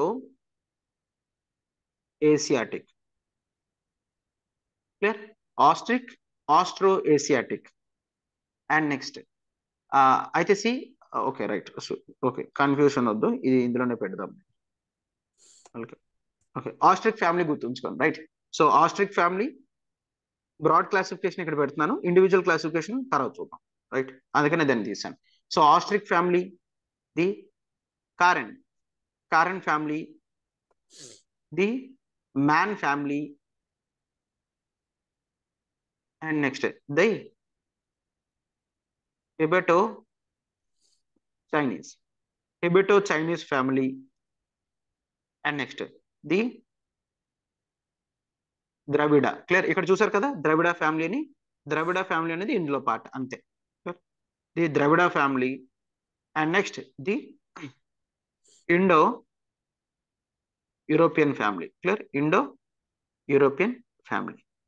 so these are the major classifications of 6. Clear? 6 classifications ఇవి ఏవైతే ఉన్నాయో ఇవి లింగ్విస్టిక్ ఎలిమెంట్స్ లో మనం మోస్ట్ ఇంపార్టెంట్ ఖచ్చితంగా మీరు గుర్తుంచుకోవాల్సింది. Clear? Austric, కారెన్, man, Tibeto Chinese, Dravidian family, Indo European family. Done? So ఎట్టి పరిస్థితుల్లో మీకు ఈ 6 అనేది గుర్తుండాలి. మోస్ట్ ఆఫ్ ద క్వశ్చన్స్ అనేవి ప్రిడామినెంట్ గా మనకి లింగ్విస్టిక్ క్వశ్చన్సే ఇవ్వడం జరుగుతుంది. క్లియర్? లింగ్విస్టిక్ బేసిస్ మీద క్వశ్చన్స్ అనేవి ఇవ్వడం జరుగుతుంది. సో ఈ సైడ్ హెడ్డింగ్స్ అనేవి గుర్తుంచుకుంటే మిగిలిన సబ్ హెడ్డింగ్స్ అనేవి ఆటోమేటిక్ గా గుర్తుంటాయి. క్లియర్? ఆటోమేటిక్ గానే గుర్తుంటాయి. So this is Austric, కారెన్, man, Tibeto Chinese, Dravida family, Indo European family. So ఇప్పుడు ఒక్కొక్క క్లాసిఫికేషన్ అనేది మనం క్లియర్ గా డీటెయిల్ గా చూద్దాం. So first thing it is the Austric family. Clear? Austric. So అయితే ఆస్ట్రిక్ ఫ్యామిలీలో డిఫరెన్షియేషన్ అనేది ఉంది, that is the ఆస్ట్రనేషియన్. Clear? ఆస్ట్రనేషియన్ family అని. ఈ క్లాసిఫికేషన్ గర్సనే చేశారు సార్? నో, గ్యారిసన్ క్లాసిఫై చేయలేదు. ఈ డిస్ట్రిబ్యూషన్ అనేది in general classification. Clear? Okay sir. Right. Garrison is the person who surveyed 1927. So అతను డిఫరెంట్ లాంగ్వేజెస్, డైలెక్ట్స్ అనేవి చెప్పడం జరిగింది. అండ్ చాలా మంది, ఎక్కువ మంది ఎవరైతే చేస్తారో వాటి యొక్క బేసిక్ క్లాసిఫికేషన్ అనేది ఇదే. రైట్? రైట్. సో ఒకవేళ ఇట్లా చూడండి, ఒకవేళ క్వశ్చన్ ఇచ్చాడు అనుకోండి, గ్యారిసన్స్ లింగ్విస్టిక్ క్లాసిఫికేషన్ అని ఇచ్చాడు అనుకోండి, లెట్స్ టేక్ క్వశ్చన్ రేపు పొద్దున్న, ఇదే రాయండి, పర్వాలేదు. ఆర్ గ్యారిసన్ ప్లేస్ లో మరొక పేరు పెట్టారనుకోండి, ఇదే రాయండి, ఏం కాదు. డన్? ఎందుకంటే ఓవరాల్ గా వన్ ఆర్ ది అదర్ ఈ విధమైన క్లాసిఫికేషన్స్ చేయడం జరిగింది, ఎందుకంటే లింగ్విస్టిక్ క్లాసిఫికేషన్ కదా. రైట్. ఇప్పుడు చూడండి, ఫేషియల్ ఫీచర్స్ డిఫరెన్సెస్ ఏవైనా చూపించగలరు, బట్ ఆంధ్రలో మాట్లాడే తెలుగుని, తెలంగాణ మాట్లాడే తెలుగుని రెండు తెలుగులుగా ఎవరు చూపించలేరు కదా. ఈ రెండు కూడా ద్రవిడ ఫ్యామిలీలోకి వస్తాయి కదా, అవునా? అర్థమవుతుంది. రైట్. సో అందుకని ఈ లింగ్విస్టిక్ క్లాసిఫికేషన్ కి వచ్చేసరికి మోర్ ఆర్ ది అదర్ ఒకలానే ఉంది. Right? Yes. So it is the ఆస్ట్రనేషియన్ and astro Asiatic. Clear? Astro Asiatic లో కూడా డిఫరెన్సెస్ అనేవి ఉన్నాయి. So first of all Austric family ఏంటి అంటే, the languages of the proto Australoid people. Clear? The languages of proto Australoid people అంటే ఇండియాలో Australoid characteristics తో ఎవరైతే ఉన్నారో వాళ్ళు మాట్లాడే లాంగ్వేజ్ ని ఆస్ట్రిక్ ఫ్యామిలీ అని అంటున్నారనమాట. అయితే ఇండియాలో మాట్లాడిన ఎర్లియస్ట్ లాంగ్వేజెస్ ని ఆస్ట్రిక్ లాంగ్వేజెస్ అని అంటారు. అర్థమైందా? So Australoids are proto Australoids ఇండియాలో ఎవరైతే ఉన్నారో వాళ్ళు మాట్లాడిన లాంగ్వేజ్ ని ఆస్ట్రిక్ ఫ్యామిలీ అంటాం. This is the earliest language spoken in India అని చూస్తాం. అయితే ఈ ఆస్ట్రనేషియన్ లాంగ్వేజ్ అనేది ఎట్లా ఉంటుంది అంటే ది మెడగాస్కర్. యాక్చువల్లీ ఇది ఇండియాలో ఎక్కువ ఉండదు, మెడగాస్కర్ లో ఎక్కువ ఉంటుంది అనమాట. క్లియర్? సో బట్ ఈ క్లాసిఫికేషన్ ఎట్లా ఇచ్చారో చాలా వరకు క్లారిటీ అనేది ఉండదు. ఎందుకు ఆ లాంగ్వేజెస్ ఇండియాలో క్లాసిఫికేషన్ చేశారో కూడా అర్థం కాదు. అంటే కొన్ని ఫీచర్స్ అనేవి ఉన్నాయి, దాన్ని మెడగాస్కర్ లో ది ఆస్ట్రనేషియన్ ఫ్యామిలీ అని అంటారు. ఇండియాలో కూడా అటువంటి లింగ్విస్టిక్ ఫీచర్స్ ఉండడం వలన దాన్ని ఆస్ట్రనేషియన్ అని పెట్టారు. డన్? ఈ రోజు ఆస్ట్రనేషియన్ లాంగ్వేజ్ ఎక్కడ కనిపిస్తుంది అంటే మెడగాస్కర్ లో కనిపిస్తుంది. Clear? Right. So astro Asiatic astro Asiatic లో మళ్ళీ 2 క్లాసిఫికేషన్స్ ఉన్నాయి. క్లియర్. ఒకటి the Mon family. Clear. Man కాదు, మోన్. మోన్ చూసుకుంటే ది ట్రైబల్ గ్రూప్స్ ఆఫ్ ఖమేర్ ఎక్కడ ఉంటారు? మ్యాన్మార్ గ్రూప్స్ లో ఇట్లా ఉంటారు ఈ మోన్ ఫ్యామిలీ మాట్లాడే వాళ్ళందరూ కూడా. క్లియర్. అండ్ ఈ మోన్ ఖమేర్ అనేది గ్రూప్, ఈ మోన్ లాంగ్వేజ్ మాట్లాడేది. Okay wait,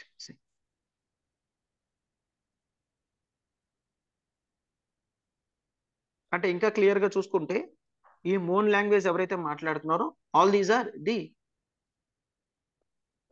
the Burmese people. Clear.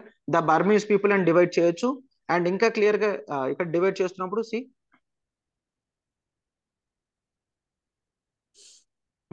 ఖమేర్ language, this is the Indo Chinese లో ఉన్న వాళ్ళు, ఇండో చైనీస్ బోర్డర్స్ లో ఎవరైతే ఉంటారో వాళ్ళు మాట్లాడే లాంగ్వేజ్ ఖమేర్ లాంగ్వేజ్ అని అంటాం. Right. Clear. Right. Indo China అంటే even the borders of Myanmar కూడా వస్తుంది.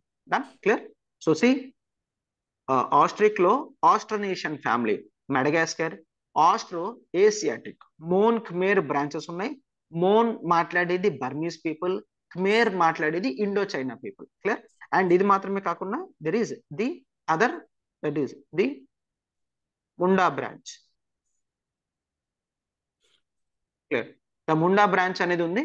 దీన్ని ఎక్కువగా మాట్లాడేది the Santal tribal group. Clear. Santal tribal group ఎవరైతే ఉన్నారో వీళ్ళే హైయెస్ట్ స్పీకర్స్ అన్నమాట.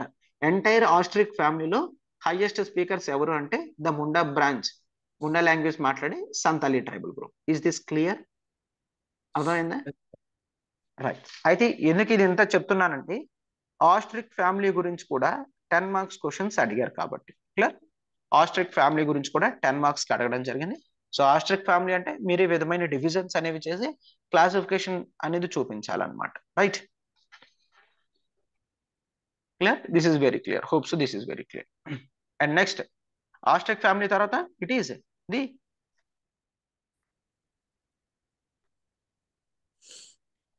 కారన్ ఫ్యామిలీ చూస్తాము కదా.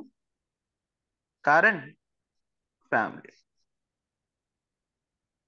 టూ అని పెడతాను. ఆస్ట్రిక్ ఫ్యామిలీ తర్వాత కారన్ ఫ్యామిలీ. కారన్ ఫ్యామిలీ ఎవరు మాట్లాడతారంటే ఎక్కువ the tribal people of Burma. Tribal people of Burma ఈ రోజు ఈ కారన్ ఫ్యామిలీ లాంగ్వేజ్ తో మాట్లాడే వాళ్ళు ప్రెసెంట్ ఇండియాలో ఎవరు లేరు. క్లియర్. ప్రెసెంట్ ఇండియాలో ఎవరు లేరు. And next the man family. The man family. Man family classification అనేది చూస్తే this is spoken in China. Clear. చైనాలో మాట్లాడతారు, ఇండో చైనా. ఇండో చైనాలో కూడా మ్యాన్ ఫ్యామిలీ అనేది మాట్లాడడం జరుగుతుంది. మెయిన్ ల్యాండ్ ఇండియాలో అంత ఎక్కువగా ఉండదు. క్లియర్. మెయిన్ ల్యాండ్ ఇండియాలో మ్యాన్ ఫ్యామిలీ అనేది అంత ఎక్కువ ఉండదు. And next it is the Tibeto Chinese family. Clear. Tibeto Chinese family అని చూస్తాం. సో దీంట్లో మళ్ళీ ఫర్దర్ క్లాసిఫికేషన్స్ అనేవి ఉన్నాయి. ఈ టిబెటో చైనీస్ లో ఒకటి టిబెటో బర్మీస్. టిబెటో చైనీస్ లో ఒక క్లాసిఫికేషన్ టిబెటో బర్మీస్, అండ్ మరొక classification that is the సియామినీస్ Chinese group. సియామినీస్ Chinese group. అయితే రెండు క్లాసిఫికేషన్స్ పెట్టి మళ్ళీ ఎందుకు gap ఇచ్చానంటే with in Tibeto Burmese లో కూడా డిఫరెన్సెస్ అనేవి ఉన్నాయి. ఒకటి Tibeto Himalayan. Tibeto Himalayan group అనేది ఉంది. Nothing but the people of Tibet and Ladakh reason వాళ్ళు మాట్లాడే లాంగ్వేజ్ ని ది టిబెటో హిమాలయన్ లాంగ్వేజ్ గా క్లాసిఫై చేయడం జరిగింది. క్లియర్. రైట్. అండ్ మరొకటి నార్త్ అస్సాం. అంటే జోగ్రఫికల్ బేసిస్ మీద లింగ్విస్టిక్ క్లాసిఫికేషన్స్ అనేవి చేసాం. North Assam nothing but the reasons of the hills of దాఫ్లా, మిర్, మిష్మి అలా. ఎందుకంటే ఈ మిర్, మిష్మి ఇవన్నీ కూడా ఎక్కడ ఉంటాయి? అరుణాచల్ ప్రదేశ్ లో ఉంటాయి. సో అందుకే ఇక్కడ నార్త్ అస్సాం అని చెప్పారు. ఎందుకంటే ఒకప్పుడు అరుణాచల్ ప్రదేశ్ ఇండిపెండెన్స్ ముందు అంతా కూడా అస్సామే కదా. నార్త్ ఈస్ట్ అంతా అస్సామే కదా. నార్త్ ఈస్ట్ అంతా కూడా ఒకప్పుడు అస్సామే. అస్సామే ఈ రోజు అన్ని స్టేట్స్ గా డివైడ్ అయింది. రైట్. అండ్ మరొకటి this is the Assam Burmese. Assam Burmese classification ఒకటి.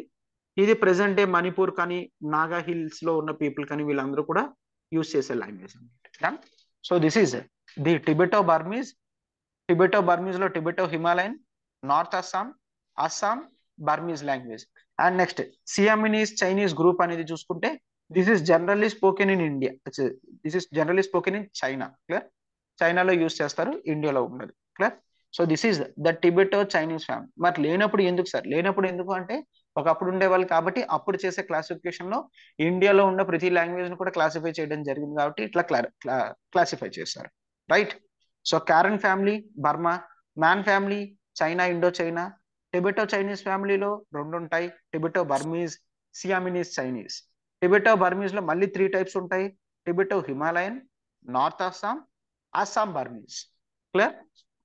కాస్త కన్ఫ్యూషన్ గా ఉండొచ్చు, తప్పదు, కంటిన్యూస్ గా చదివితేనే ఈ ఫ్యాక్ట్స్ అనేవి గుర్తుంటాయి. క్లియర్? రైట్.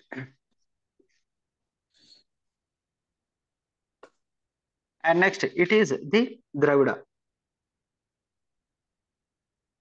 ద్రవిడ లాంగ్వేజ్ అనేది చూసుకుంటే ద్రవిడియన్ ఫ్యామిలీలో, రైట్, సో ద్రవిడ ఫ్యామిలీలో దెర్ ఆర్ 3 క్లాసిఫికేషన్స్. ఒకటి సౌత్ ద్రవిడ, ద్రవిడలో కూడా south Dravida.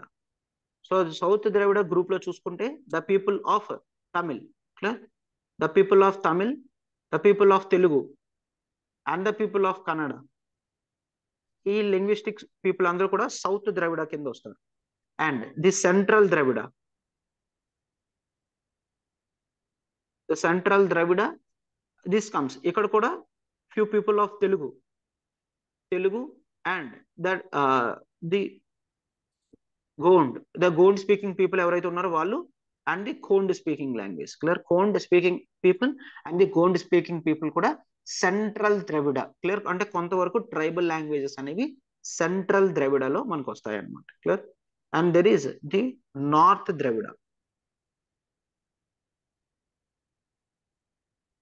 And there is north Dravida group.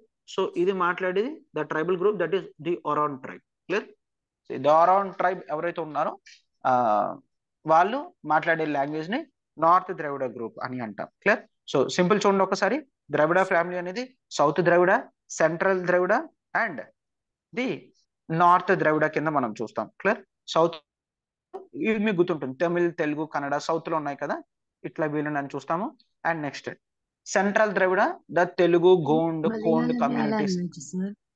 Sorry, Malayalam. Right. So generally classify ఎట్లా చేయడం జరిగింది, సౌత్ ద్రవిడలోనే మనకి మలయాళం లాంగ్వేజెస్ అన్ని కూడా వస్తాయి. రైట్? సో సింపుల్ అంటే 1-2 ఎగ్జాంపుల్స్ పెడతాం కాబట్టి ఇట్లా పెడతాం, కేవలం ఇదాన్ని మాత్రం కాదు. Right? Right. Yes, of course Malayalam కూడా సౌత్ ద్రవిడలోనే వస్తుంది. రైట్? ఎస్. అండ్ సెంట్రల్ ద్రవిడ కొంత తెలుగు వస్తుంది, కోండ్ కమ్యూనిటీస్ కూడా వస్తాయి, అంటే ద రీజన్స్ ఆఫ్ మధ్యప్రదేశ్ వరకు అట్లా టచ్ అవుతుంది అనమాట. అండ్ నెక్స్ట్ నార్త్ ద్రవిడ అంటే ద్రవిడలో పైన అనమాట. ఫర్ ఎగ్జాంపుల్ ఇప్పుడు ఈ ఒరాన్ కమ్యూనిటీ అనేది చూసుకుంటే the stays in and around the reasons of Chhattisgarh, Jharkhand. Clear? Chhattisgarh, Jharkhand, Odisha borders లో అట్లా ఉన్న పీపుల్ ని ఒరాన్ పీపుల్ అని అంటారు. Clear? Clear? Hope this Yes. Is fine. So all these people belongs to the Dravida family. Clear? All these people are the Dravida family అని చూస్తాం. So ఈ question నే 10 మార్క్స్ అడిగాడు. Right? The Dravida family classification అంతే కదా ఇచ్చాడు. Simple right sir. ఏం రాస్తారు 10 మార్క్స్ కి? ఇది హార్డ్లీ 10 వర్డ్స్ కూడా లేవు కదా. ఇంట్రడక్షన్ లో సేమ్ ఇదే ఇంట్రడక్షన్ రెజ్లేలో కూడా చెప్పారని చెప్పేసి ద్రవిడియన్ ఫ్యామిలీ అని చెప్పేసి వచ్చి దాని ఇండియాలో 20% డేటా ఉంది సార్. ఇండియాలో 20% ఉంది ద్రవిడియన్ ఆ డైలెక్ట్స్ కానీ ఆ లాంగ్వేజెస్ కానీ. మళ్ళీ 2011 సెన్సస్ రాసుకోవచ్చు. మళ్ళీ దీన్ని మ్యాప్ వేసేసి కింద ఇండికేషన్స్ చేసేస్తాం. ఈ పాయింట్స్ వైజ్ రాసేసి ప్లేసెస్ జియోగ్రఫికల్ పెట్టేసి 2-3 క్యారెక్టరిస్టిక్స్ రాసేసి కింద కంక్లూజన్స్ లో ఇంకా ఇట్లాంటి స్టడీస్ చేస్తే ఫర్దర్ లింగ్విస్టిక్ క్లాసిఫికేషన్ ఎవల్యూషన్ తెలుసు. స్టడీస్ చేసి భాష. రైట్. సో క్యారెక్టరిస్టిక్స్ యాక్చువల్లీ దీంట్లో క్యారెక్టరిస్టిక్స్ రాయడానికి ఏముంటుంది, ఎందుకంటే ఫిజికల్ క్యారెక్టరిస్టిక్స్ కాదు కదా. So you guys can do అదే దోస్ థింగ్స్ ఏంటి అంటే ఒకవేళ ద్రవిడ కమ్యూనిటీ 20% అటువంటి డేటా అనేది తెలియకపోయినా ఆర్ గుర్తు లేకపోయినా వాట్ యూ కెన్ డూ అంటే, so first of all linguistic elements ని క్లాసిఫై చేసింది గ్యారిసన్ 1927లో, ఇట్లా అని చెప్పి స్టార్టింగ్ ఇంట్రడక్షన్ అనేది పెట్టండి. తర్వాత do right the significance of divisions based on linguistic classification. Clear? అంటే ఎందుకు అసలు లాంగ్వేజ్ బేసిస్ మీద డివైడ్ చేయాల్సి వచ్చింది, ఎందుకు డివైడ్ చేయాల్సి వచ్చింది అంటే see it helps in easy administration, అవునా కాదా? సో ఇనీషియల్ గా ఈజీ అడ్మినిస్ట్రేషన్ కి కమ్యూనికేషన్ బేసిస్ అంటే గవర్నమెంట్ నుంచి పీపుల్ కానీ పీపుల్ నుంచి గవర్నమెంట్ కి వెళ్ళే కమ్యూనికేషన్ లో కూడా లాంగ్వేజ్ అనేది ఇంపార్టెంట్ రోల్ ప్లే చేస్తుంది. And with in the groups లో కూడా ప్రాపర్ కమ్యూనికేషన్ గురించి లాంగ్వేజ్ అనేది హెల్ప్ చేస్తుంది. And language helps in the understanding of the culture of the respective communities, అవునా కదా? ఒక కమ్యూనిటీని అర్థం చేసుకోవడానికి లాంగ్వేజ్ అనేది చాలా ఇంపార్టెంట్ కదా. క్లియర్? అండ్ వాళ్ళ యొక్క హిస్టరీస్ కానీ ప్రతిదీ కూడా ఈ లింగ్విస్టిక్ బేసిస్ మీద ఉండడం వలన లింగ్విస్టిక్ క్లాసిఫికేషన్ అనేది చాలా ఇంపార్టెంట్ అని చూస్తాం. డన్? సో ఈ స్టడీస్ వల్ల దాన్ని ప్రిజర్వ్ చేసుకోవడానికి కూడా ఛాన్సెస్ అదే అదే అదే సో ఇట్లాగా సిగ్నిఫికెన్స్ ఆఫ్ రైట్. సో ఇట్లా క్లాసిఫై చేసాము అంటే ఏవైతే linguistic groups I mean depleting కి గురవుతున్నాయి అంటే తగ్గిపోతున్నాయో వాటిని కన్జర్వ్ చేయడానికి ప్రిజర్వ్ చేయడం కూడా హెల్ప్ అవుతుంది, అవునా కదా? So that is the basic good thing that we need to right significance of linguistic classification. ఆ తర్వాత write about Dravida family. Clear? Write about Dravida family and Dravida family గురించి south Dravidian languages groups రాయండి, and central Dravidian group languages రాయండి, north ద్రవిడ group languages రాయండి, India map అనేది వేయండి, respective points అనేవి పెట్టండి, and write about the importance of Dravida language. Clear? అంటే this is one of the ancient languages that exist in India. And ఈ languages అనేవి ఇప్పటికీ కూడా పాపులర్ గానే ఉన్నాయి. క్లియర్? అవునా? ఇప్పుడు if you take Telugu language, గ్లోబల్లోనే highest top 15 languages లో తెలుగు లాంగ్వేజ్ అనేది ఉంది. క్లియర్? టాప్ మోస్ట్ స్పీకింగ్ లో తెలుగు లాంగ్వేజ్ అనేది గ్లోబల్ లెవెల్లోనే ఉంది.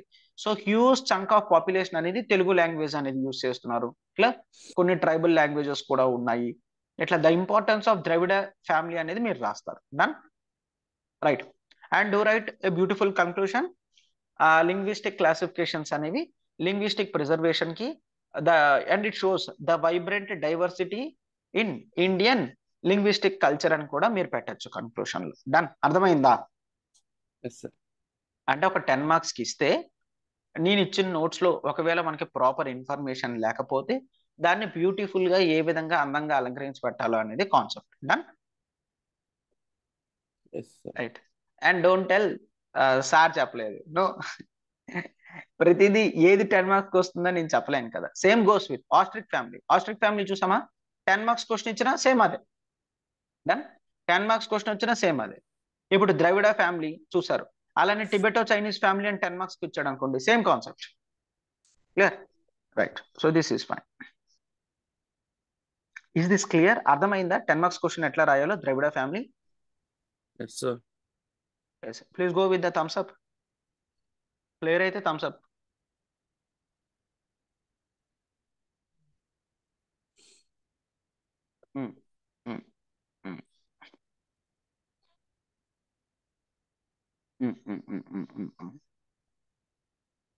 త్రీ ఫోర్ అంతేనా? ఇంకా అర్థం కాలేదా? Do I need to repeat it again?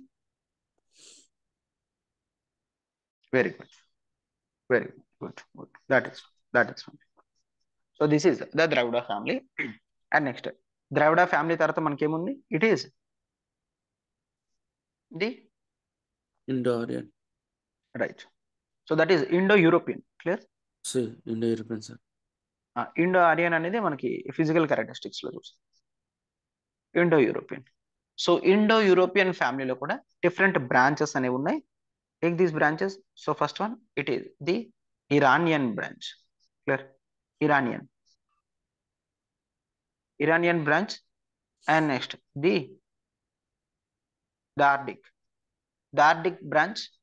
And next the Indo-Aryan. Clear? ఇండియో Aryan అనేది ఇక్కడ sub classification. Clear? Main classification కాదు, సబ్ క్లాసిఫికేషన్. ఫిజికల్ క్యారెక్టరిస్టిక్స్ లో ఇండో ఆర్యన్ అనేది మెయిన్ క్లాసిఫికేషన్. డన్? రైట్. అయితే ఇండో ఆర్యన్ లో కూడా సెపరేషన్స్ అనేవి ఉన్నాయి. ఒకటి the outer sub branch, outer sub branch, and మరొకటి the intermediate sub branch, intermediate. Clear? And third one the inner sub branch. You guys can write in this way. Clear? This is the outer, this is the intermediate, and this is the inner. Done? Clear? ఈ విధంగా రాసైనా మీరు రాయండి, ఏం కాదు. Clear? The Indo Europe, the Indo Aryan లో outer sub branch, intermediate sub branch and the inner sub branch అనేది చూస్తాం. అయితే ఈ ఇరానియన్ బ్రాంచ్ లో ఎవరు వస్తారు అంటే, ఎవరైతే పర్షియన్ లాంగ్వేజ్ మిక్స్ తో మాట్లాడతారో వాళ్ళందరూ కూడా ఇందులో వస్తారన్నమాట. Clear? Nothing but the Persian language. Persian అంటే నథింగ్ బట్, పర్షియన్ అంటే ఇరాన్ కదా, Iranian language. Clear? Persian language. And next దార్దిక్. దార్దిక్ అంటే the people who use the language of Sindh, the Pakistan, mix-up of Urdu అట్లాంటివి అన్ని కూడా, and the Kashmiri. Clear? Kashmir, Kashmir. Clear? Right. Kashmiri language మాట్లాడే వాళ్ళందరూ కూడా ది దార్దిక్ గ్రూప్ లోకి వస్తారు.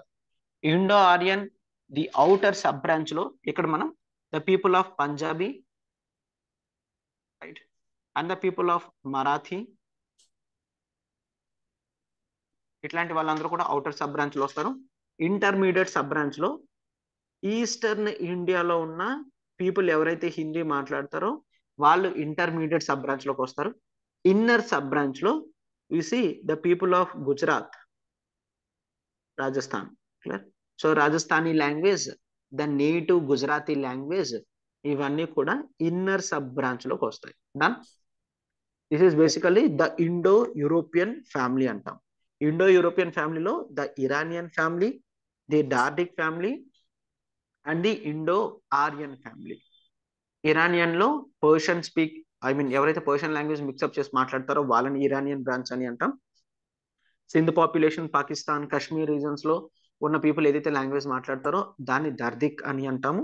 అండ్ ఇండో ఆర్యన్ లో ది అవుటర్ సబ్ బ్రాంచ్ లో పంజాబీ, మరాఠీ, నెక్స్ట్ ఇంటర్మీడియట్ లో హిందీ, ఇన్నర్ సబ్ బ్రాంచ్ లో the Gujarat and the Rajasthan. This is రాసల్ వచ్చిందా, it is Rajasthan. Right? Clear? Right. So this is the Indo-European languages. So these are the main important classification in this entire chapter. ఈ entire chapter లో మనం physical characteristic classification important గా చూడాలి, linguistic classification అనేది చూడాలి. ఈ linguistic classification అనేది ఇంకా దారుణంగా ఉంటుంది, బట్ క్వశ్చన్స్ అనేవి దీని మీద ఎక్కువ ఇవ్వడం జరిగింది. క్లియర్? క్వశ్చన్స్ అనేవి దీని మీద ఎక్కువ ఇవ్వడం జరిగింది. మీరు అట్లీస్ట్ ఈ క్లాసిఫికేషన్ రాసి ఇంపార్టెంట్ పాయింట్స్ ఒకటో రెండో పెట్టినా సరే మీ ఆన్సర్ డన్, క్లియర్ అవుతుంది. క్లియర్? ద ఓన్లీ థింగ్ ఏంటంటే ఇవి ప్రాపర్ గా చదువుకుని ఉండండి, అండ్ ఎగ్జామ్ కి వెళ్ళినప్పుడు ఖచ్చితంగా ఇవి చూసి వెళ్ళాల్సిందే. Clear? Are you getting? And you are writing paper 2. Paper 2 ఎప్పుడు రాస్తారు? ఆంథ్రోపాలజీ పేపర్ 2 ఆఫ్టర్నూన్ రాస్తారు, అవునా? Right. So morning 9:30 to 11:30. Okay, 9 to 11. 9 to 11. Right. This is fine. Exam timing. Morning 9 to 11 and afternoon 2 to 5. Clear? Right. So 11 తర్వాత 11:30కి బయటకు వస్తారు, మళ్ళీ 1:30కి enter అవుతారు. So you have ample time of 2 hours time. ఆ 2 hours లో ఖచ్చితంగా మీరు refer చేయాల్సింది ఈ కాన్సెప్ట్ ఒకటి. క్లియర్? అర్థమైందా? ఈ డిఫరెన్సెస్, క్లాసిఫికేషన్స్ అనేవి అప్పుడు ఒకసారి చూసుకొని వెళ్ళండి, అప్పుడు ఆ నేమ్స్ అవన్నీ కూడా గుర్తుంటాయి, ప్రాపర్ గా పెట్టగలరు. Is this clear? Yes, sir. Right, very fine. So we shall see previous years questions. దీంతో మనం ప్రీవియస్ ఇయర్స్ క్వశ్చన్స్ చూడొచ్చు. రిమైనింగ్ కొన్ని టాపిక్స్ అనేవి ఉన్నాయి. అదా ఐ మీన్ అవి ఇంపార్టెంటే, నేను చెప్తాను. ఒకవేళ ఇంకెక్కడైనా వచ్చినా సరే మీరు అక్కడ రాయడానికి అవి హెల్ప్ అవుతాయి. ఒకసారి ప్రీవియస్ ఇయర్స్ క్వశ్చన్స్ అయితే చూస్తే మీకు కొంత క్లారిటీ అనేది వస్తుంది.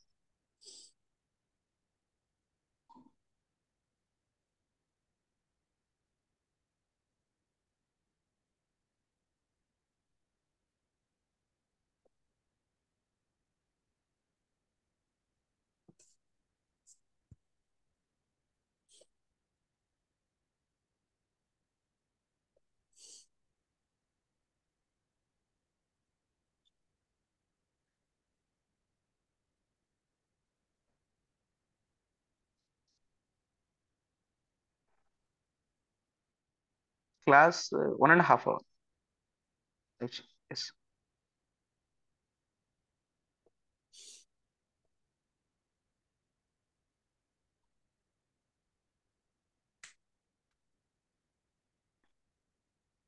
Take after 2013. So 2013 లో క్వశ్చన్ లేదు. 2014 take. That is the major linguistic divisions of India. Done. Sure.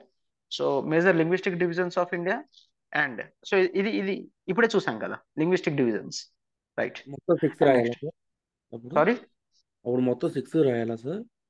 మొత్తం 6 రాయాలి. Okay sir. మొత్తం 6 at 10 మార్క్స్ రాస్తున్నారు ఇక్కడ. రైట్. సో అదే దిస్ ఇస్ ఫైన్. రైట్, మొత్తం 6 కూడా 10 మార్క్స్ రాయాలి. And next, outline the distribution of Dravidian languages in India, describe there cultural significance. Done. మనం ఇందాక ఈ మోడల్లోనే డిస్కస్ చేసుకున్నాం కదా ద్రవిడ. రైట్. సో కల్చరల్ ఈ క్వశ్చన్ అంటే సార్ కల్చరల్ సిగ్నిఫికెన్స్ అంటే ఆల్రెడీ మనం జనరల్ సిగ్నిఫికెన్స్ అనేవి రాసాం. కల్చరల్ సిగ్నిఫికెన్స్ పాయింట్స్ ఒక 2-3 పెట్టామా? Right. It helps in the understanding of the culture, it helps in the preservation of the culture. ఇవన్నీ కూడా కల్చరల్ సిగ్నిఫికెన్సే కదా. And it helps in cultural analysis, it helps in cultural comparisons. అవునా కదా?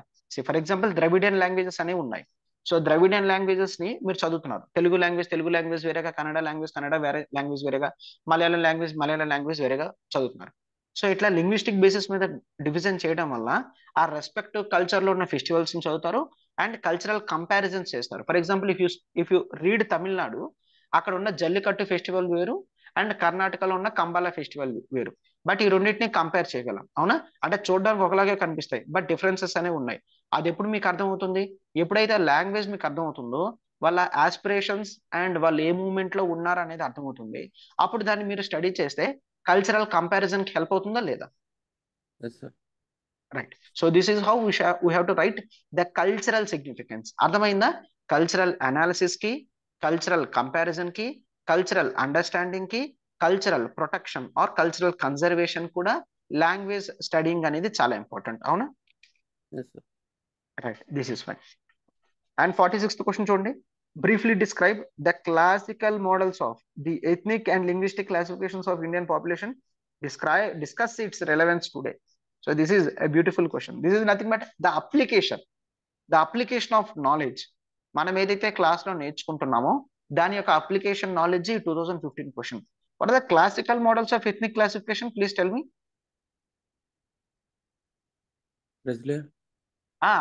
అవే కంగారు పడద్దు. Classical models వాడు ఏవైనా use చేసుకునివ్వండి. Ethnic classification అంటే you have to right రిజ్లే classification. Next ఇంకా గుహాస్ క్లాసిఫికేషన్. నెక్స్ట్ ఇంకా right Circars classification. Right. Balakrishna classification. Right. So these are the classical models of ethnic classifications అన్న, సింపుల్ ఎథ్నిక్ క్లాసిఫికేషన్స్ అన్న, నేమ్స్ తో ఇచ్చిన ethnic classifications away. And linguistic classifications ఏంటి? ఇవే. ఈ 6 linguistic classifications అనేవి రాస్తాం. Right. And discuss it's రెలెవెన్సీ today. So is there any రెలెవెన్సీ in classification of on the basis of physical ethnic features? ఎటువంటి relevance అనేది లేదు. బట్ అయితే అట్లా రాయరు కదా. No, there is no relevance. Done. అయిపోయింది సార్. నో, అట్లా కాదు. You have to right the criticism part of the ethnic classifications. Clear? Ethnic classifications లో ఓవరాల్ గా క్రిటిసిజం పాయింట్స్ ఏవైతే ఉన్నాయో వాటిని రాస్తారు. అండ్ లింగ్విస్టిక్ డివిజన్స్ లో ఏదైనా రెలెవెన్సీ ఉంది అంటే, for example if I say the car and family, అరే కార్ అండ్ ఫ్యామిలీ అసలు ఇండియన్ మెయిన్ ల్యాండ్ లో వాడట్లేదు. ద మ్యాన్ ఫ్యామిలీ అసలు ఇండియాలో లేదు. అలాంటివి ఎందుకు యాడ్ చేస్తున్నారు? అవునా? సో ఆస్ట్రిక్ ఫ్యామిలీలో ద మెడగాస్కర్ ఆస్ట్రనేషియన్ గ్రూప్ ఏదైతే ఉందో అది మెడగాస్కర్ లో ఉంది, ఇండియాలో లేదు. So it last relevance question mark పెడితే దాన్ని మీరు yes it last relevance are answer no it does not lose it's relevance అట్లా రాయొద్దు.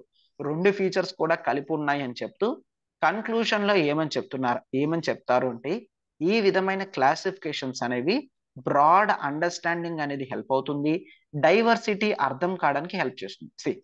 ఒకవేళ నేను డైవర్సిటీ చూపించలేదనుకోండి, సౌత్ లో మాట్లాడే లాంగ్వేజెస్ అన్ని అలా ఒకలానే ఉంటాయి, అంత చదవాల్సిన అవసరం లేదు అంటే దాని యొక్క బ్యూటీని నేను తగ్గించేస్తున్నట్టు. అవునా కదా? మలయాళం లాంగ్వేజ్ స్పెషాలిటీ వేరు, తమిళ్ స్పెషల్ వేరు, తెలుగు స్పెషల్ వేరు, కన్నడిగా స్పెషల్ వేరు. అవునా కదా? అదే నేను సింగిల్ గా కలిపి కొట్టేస్తే దాంట్లో యొక్క బ్యూటీ అనేది తగ్గిపోతుంది.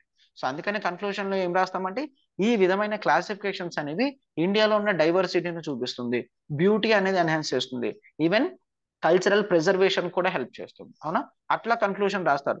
But does it lost its relevance అంటే లింగ్విస్టిక్ లో yes, actually it lost its relevance. ఎందుకంటే most of the times we are going for English as a language. అవునా, ఇంగ్లీష్ మీడియం ఆఫ్ కమ్యూనికేషన్ కింద వెళ్ళిపోయింది. Right, what Jagan says English is Vinglish, clear.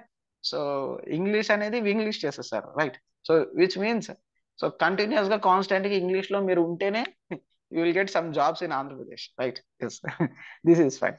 So ఇప్పుడు general గా ఏం చూసినా ఇంగ్లీషే కదా మొత్తం, right, are at least the combo, clear. For example తెంగ్లీష్, that is Telugu plus English. So ఇట్లానే లాంగ్వేజ్ అనేది ఉంది, ద నేటివ్ లాంగ్వేజ్ స్పీకింగ్ అనేది చాలా తగ్గిపోయింది. So has it lost its relevance అంటే ఎప్పుడు డైరెక్ట్ గా రాయద్దు, it has lost its relevance అని రాయద్దు, ద రెలవెన్సీ హ్యాస్ ఫేడెడ్ అని రాయండి. ఏం చేస్తారు, రెలవెన్సీ హ్యాస్ ఫేడెడ్ అంటే అర్థం ఏంటి? For example if you take black jean, కొత్తలో బ్లాక్ జీన్ ఎలా ఉంటుంది, సూపర్ బ్లాక్ గా ఉంటుంది, తర్వాత మదర్స్ ఒక 2 times వాష్ చేస్తే అది ఫేడ్ అయిపోద్ది. అవునా, అంతే. Right, right, this is fine. ఇంకొంచెం సో వాష్ చేస్తే టాన్ అవుతుంది సార్. ఇంకొంత వాష్ చేస్తే మరి అసలు అది గ్రే కలర్ అయిపోద్ది, clear. Right, this is fine. So fade అంటాం కదా, ఫేడ్ అంటే తగ్గిపోవడం, ఇంటెన్సిటీ తగ్గిపోవడాన్ని ఫేడ్ అని అంటాం. ఇక్కడ కూడా అలానే రాస్తాం. Right, the the significance of language has faded down అని రాస్తారు, clear. Is this beautiful? Done, అర్థమైంది కదా కన్క్లూషన్స్ ఎట్లా రాస్తూ ఉండాలో. Right, so this is fine.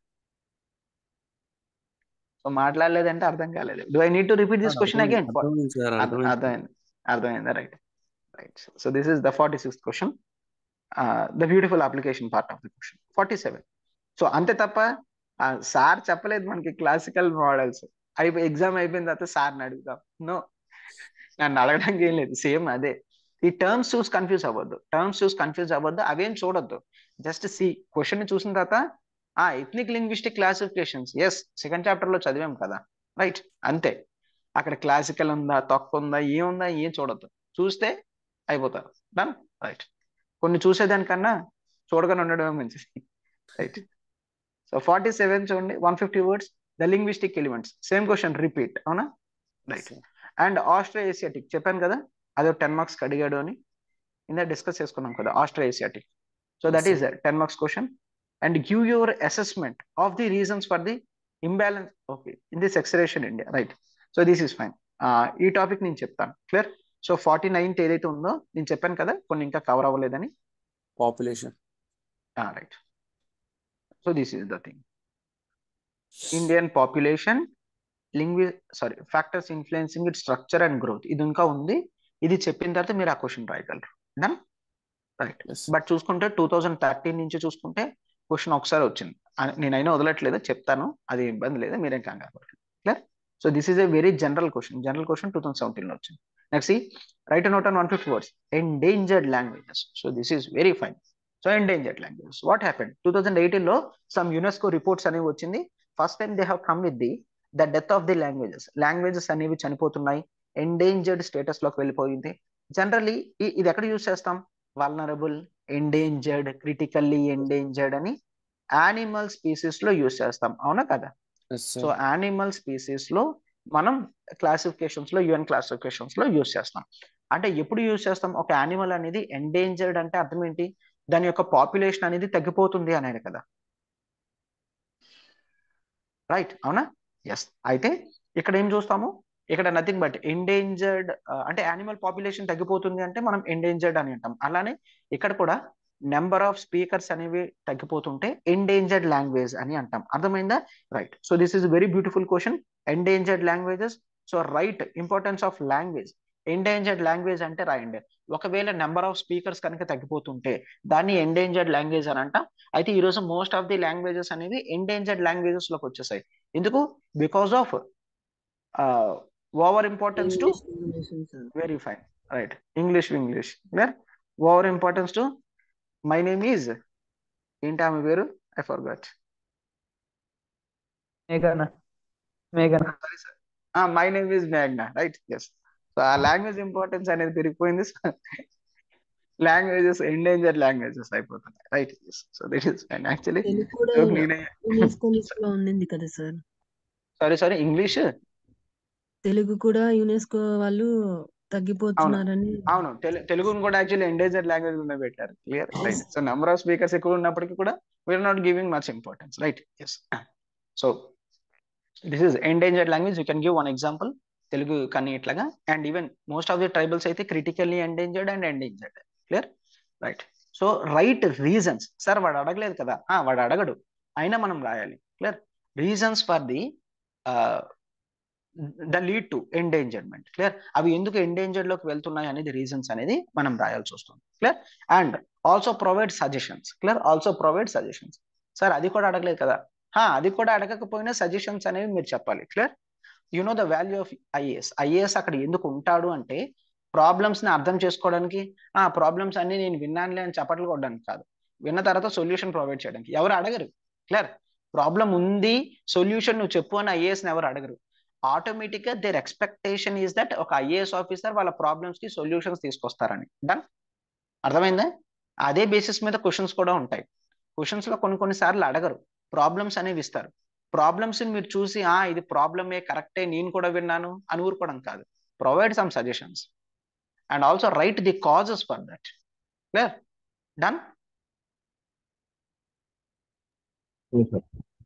Right? And various fact. Okay, right, good. So 2017 question అదే, 2018 క్వశ్చన్ కూడా అదే. Clear, right? And right 150 words. చెప్పాను కదా, distribution of Tibeto Burman group of language. అంటే పని లేదు, ఏదో గ్రూప్ తీసుకొచ్చి 10 మార్క్స్ అడుగుతాడు. క్లియర్, బట్ మన దగ్గర ఒక టెంప్లెట్ అనేది ఉంది కదా, ఎలా రాయాలో ఆ టెంప్లెటే యూస్ చేయండి. What is the meaning of template? Background structure, అంటే ఒక బేసిక్ ఫ్రేమ్వర్క్ అంటాం కదా, దాన్ని టెంప్లెట్ అంటాం. ఆ బేసిక్ ఫ్రేమ్వర్క్ ని యూస్ చేయండి. రైట్, అండ్ ద్రవిడ లాంగ్వేజెస్ 2020లో అడిగాడు, అండ్ మళ్ళా ఇప్పుడు కూడా అడిగాడు. క్లియర్, 23లో కూడా అడగడం జరిగింది, repeat question. So previous questions అనేవి రిపీట్ అయ్యే ఛాన్సెస్ అనేవి ఆంథ్రోపాలజీలో చాలా ఉంటాయి. క్లియర్, అడగడానికి సో స్కోప్ అందుకే లేదు సార్ వాళ్ళకి. ఇంక దీని మించి రైట్, ఇంత అడగడానికి మించి స్కోప్ లేదు. That is very fine. అవును, అడిగి మించి స్కోప్ లేదు.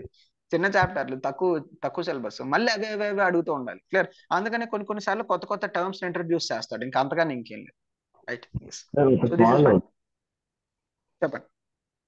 మనకి అందరూ యాప్లో స్కోర్ అని చదువుతాం. రైట్, అసలు ఎందుకంటే స్కోరింగ్ సబ్జెక్ట్ మీద sorry, I'm unable to get you properly. ఎందుకు స్కోరింగ్ అని అడుగుతున్నారు, అంతేనా? అవునవును సార్, మిగతా రైట్, డిఫరెన్స్ స్కోరింగ్ రైట్. అయితే ఎందుకు ఆంథ్రో స్కోరింగ్ అంటే, ఫస్ట్ ఆఫ్ ఆల్ స్కోర్ రావడానికి ఇంపార్టెంట్ థింగ్ ఏంటి అంటే, మనం ఫస్ట్ ఆఫ్ ఆల్ ఆన్సర్స్ అనేవి నీట్ గా రాయాలి. అవునా, ఆన్సర్స్ అనేవి నీట్ గా స్ట్రక్చర్డ్ గా రాస్తే ఎప్పుడైనా క్వశ్చన్స్ కి మార్క్స్ అనేవి ఎక్కువ వస్తాయి. అయితే నీట్ గా స్ట్రక్చర్డ్ గా రాయాలి అంటే ఏం చేయాలి? మనం మల్టిపుల్ రివిజన్స్ చేయాలి. అవునా, మల్టిపుల్ రివిజన్స్. అయితే మల్టిపుల్ రివిజన్స్ ఎప్పుడవుతుంది అంటే, ఒకవేళ సిలబస్ అనేది తక్కువగా ఉంటాయి. క్లియర్, సిలబస్ అనేది తక్కువగా ఉంటే మనకి మల్టిపుల్ రివిజన్స్ అవుతాయి. This is where the anthro and sociology lies. Clear, anthropology, sociology ఇక్కడ ఉంటాయి. సిలబస్ అనేది తక్కువ ఉంటుంది, మల్టిపుల్ రివిజన్స్ అనేవి జరుగుతాయి, నీట్ గా స్ట్రక్చర్డ్ గా ఆన్సర్ రాసే విధంగా మనం తయారవుతాం. సో స్కోరింగ్ అనేది పెరుగుతుంది. So let's take. So topics అయిపోయిన తర్వాత మీరు కొన్ని క్వశ్చన్స్ రాస్తున్నారు. ఇక్కడ నేను అందరూ రిజ్లెస్ క్లాసిఫికేషన్ రాశారు. అయితే ఈ ఇయర్, నెక్స్ట్ ఇయర్ రిజ్లే క్లాసిఫికేషన్ వచ్చింది అంటే, అయితే ఇంతకన్నా బ్యూటిఫుల్ గా రాస్తారు, లేదంటే అట్లీస్ట్ ఇది రాస్తారు కదా. Right, if you take PSIR optional, అసలు ఎందుకు ఏ క్వశ్చన్ ఎట్లా అడుగుతాడు అనేవి కొన్నిసార్లు అర్థం కూడా కాదు. కొన్ని బేసిక్ గా ఏ ఆప్షనల్ లో అయినా రిపీటెడ్ క్వశ్చన్స్ ఉంటాయి. క్లియర్, ఆ రిపీటెడ్ క్వశ్చన్స్ అనేవి మిగిలిన ఆప్షన్స్ లో 20% ఉంటే మనకి 80% ఉంటాయి. That is what I meant to say. So అంత right, this is fine. So ఒకటి, ఎందుకు నీట్ గా స్ట్రక్చర్డ్ గా స్కోరింగ్ అంటే, దట్ ఈస్ ద ప్రిడిక్టబిలిటీ అనేది ఇందులో చాలా ఎక్కువ. ప్రిడిక్టబిలిటీ ఎక్కువ, సర్టెనిటీస్ ఎక్కువ, అన్సర్టెనిటీస్ అనేవి చాలా తక్కువ. తెలియని క్వశ్చన్స్ అనేవి చాలా తక్కువగా వస్తాయి. వాటిని మనం చూసి చూడకుండా వదిలేస్తే మిగిలిన వాటిలో స్కోర్ అనేది చేసుకోవచ్చు. Done. So this is why generally the anthropology scoring అని చెప్తారు. Right, And next take the last question, the factors influencing fertility. Same question. Sir Factors influencing 22 లో ఇంకో క్వశ్చన్ ఇచ్చాడా? 22లో హెర్బర్ట్ క్లాసిఫికేషన్ ఒకటి ఇచ్చాడు, మళ్ళీ astro Asiatic. Astro Asiatic. Yes sir, 10 mark ఒకటి 15 marker. Right. Herbert రిజ్లెస్ classification 15 marks ఇచ్చాడా? Yes sir. Right. Astro Asiatic family గురించి 10 marks. Total మీరు చెప్పిన మొత్తం స్ట్రక్చర్ వేస్తారు సార్. క్రిటిసిజం ఒకటి ఇచ్చారు, అంటే అది సపరేట్ 2 క్వశ్చన్స్ లాగా అడుగుతారు కదా సార్ 50 మార్క్స్ లో. So methods accepted by the Herbert classification, మళ్ళీ ఆన్ ఇండియా అదే ఇండియన్ పాపులేషన్ మీద, మళ్ళీ అది సెకండ్ క్వశ్చన్ వచ్చేసి criticism against రిజ్లెస్ classification. Right. And we have complete answer for that. అవునా సార్? మళ్ళీ 10 మార్కులు వచ్చేసి ఆస్ట్రో ఏషియాటిక్ లాంగ్వేజ్, అది 10 మార్క్స్ ఇచ్చారు sir. Right. Austro Asiatic. Right. So this is linguistic elements. So ఇది కూడా చాలా important. So today you have 2 questions. ఒక క్వశ్చన్ లింగ్విస్టిక్ ఎలిమెంట్స్ రాయండి. Clear? Linguistic elements question total గా 10 మార్క్స్ కి రాయండి. టోటల్ గా 10 మార్క్స్ రాయగలరా? వద్దు. అయితే డూ వన్ థింగ్, అది మార్క్స్ కింద పెట్టుకోకండి. లింగ్విస్టిక్ ఎలిమెంట్స్ నేను ఏదైతే ఇచ్చానో దాన్ని ఎగ్జాక్ట్ గా రాయడానికి ట్రై చేయండి. Clear? Do read, do by heart. At least ఒక 10 టైమ్స్ చదవండి, గుర్తుంటుంది, ఖచ్చితంగా గుర్తుంటుంది, డౌట్ లేదు. క్లియర్? ఒక 10-15 టైమ్స్ చదవండి, గుర్తుంటుంది. ఆ తర్వాత దీన్ని రాయండి. క్లియర్? లింగ్విస్టిక్ ఎలిమెంట్స్ అప్రోచ్ అది రాయాలా సార్? ఇంకోటి ఏమి ఇచ్చాను, దట్ ఈస్ రిజ్లే అండ్ సర్కార్ అప్రోచ్. రిజ్లే అండ్ సర్కార్స్ డిఫరెన్సెస్ అంటే 23rd క్వశ్చన్. ఆ క్వశ్చన్ ఎగ్జాక్ట్లీ అదే తీసుకోండి. 15 మార్క్స్ క్వశ్చన్ తీసుకోండి, అది అట్లా రాయండి. లింగ్విస్టిక్ ఎలిమెంట్స్ కి మార్క్స్ ఏం లేవు. ప్రతిదీ కూడా ప్రాపర్ గా మీరు పాయింట్స్ పెడుతున్నారా లేదా నాకు కావాలంతే. డన్. మార్క్స్ ఇస్తారా సార్ ఇప్పటి నుంచి? మార్క్స్ అప్పుడే ఉంది. Do right. శాంతి మేడం ఇస్తారా? Right, very good. Right. So this is fine. So is this clear? Clear sir. Right. So we are left with 2 topics. Clear? We are left with 2 topics. ఇక్కడ మనం discuss చేయాల్సింది ఒకటి, that is the factors influencing population growth. General GS topic factors అనేవి చూస్తాం. మరొకటి the problem of the పిగ్మాయిడ్ elements. Clear? పిగ్మాయిడ్ characteristics అనేవి చూస్తాం. పిగ్మాయిడ్ elements అని అది అంటే నథింగ్ బట్ ద పిగ్మాయిడ్ ఎలిమెంట్స్ అనేవి ఇండియాలో ఉన్నాయి, బట్ దీన్ని the problem of నీగ్రిటో elements. Potential question next, అంటే ఎంతవరకు అడగలేదు, సడన్ గా బౌన్సర్ క్వశ్చన్ లా దీన్ని తీసుకొని రావచ్చు. సో మనం ప్రిపేర్డ్ గా ఉంటే, అంటే స్టాండర్డ్ బుక్స్ లో చాలా వరకు రెఫరెన్స్ అనేది దీని గురించి ఉంది. సో అందుకనే నీగ్రిటో ప్రాబ్లమ్స్ గురించి క్లియర్ గా చూసుకుంటే ఒకవేళ మళ్ళీ క్వశ్చన్ వచ్చినట్లయితే మీరు రాయడానికి స్కోప్ ఉంటుంది అనమాట. డన్. సో ఈ 2 టాపిక్స్ ఉన్నాయి, ఇవి కాస్త broad. So I just don't want to discuss this right now, time లేదు కాబట్టి 5 minutes ఉంది. So I shall start discussing this tomorrow. Clear? Factors అనేవి చూసి పిగ్మాయిడ్ నీగ్రిటో ప్రాబ్లం చూసిన తర్వాత we shall go with the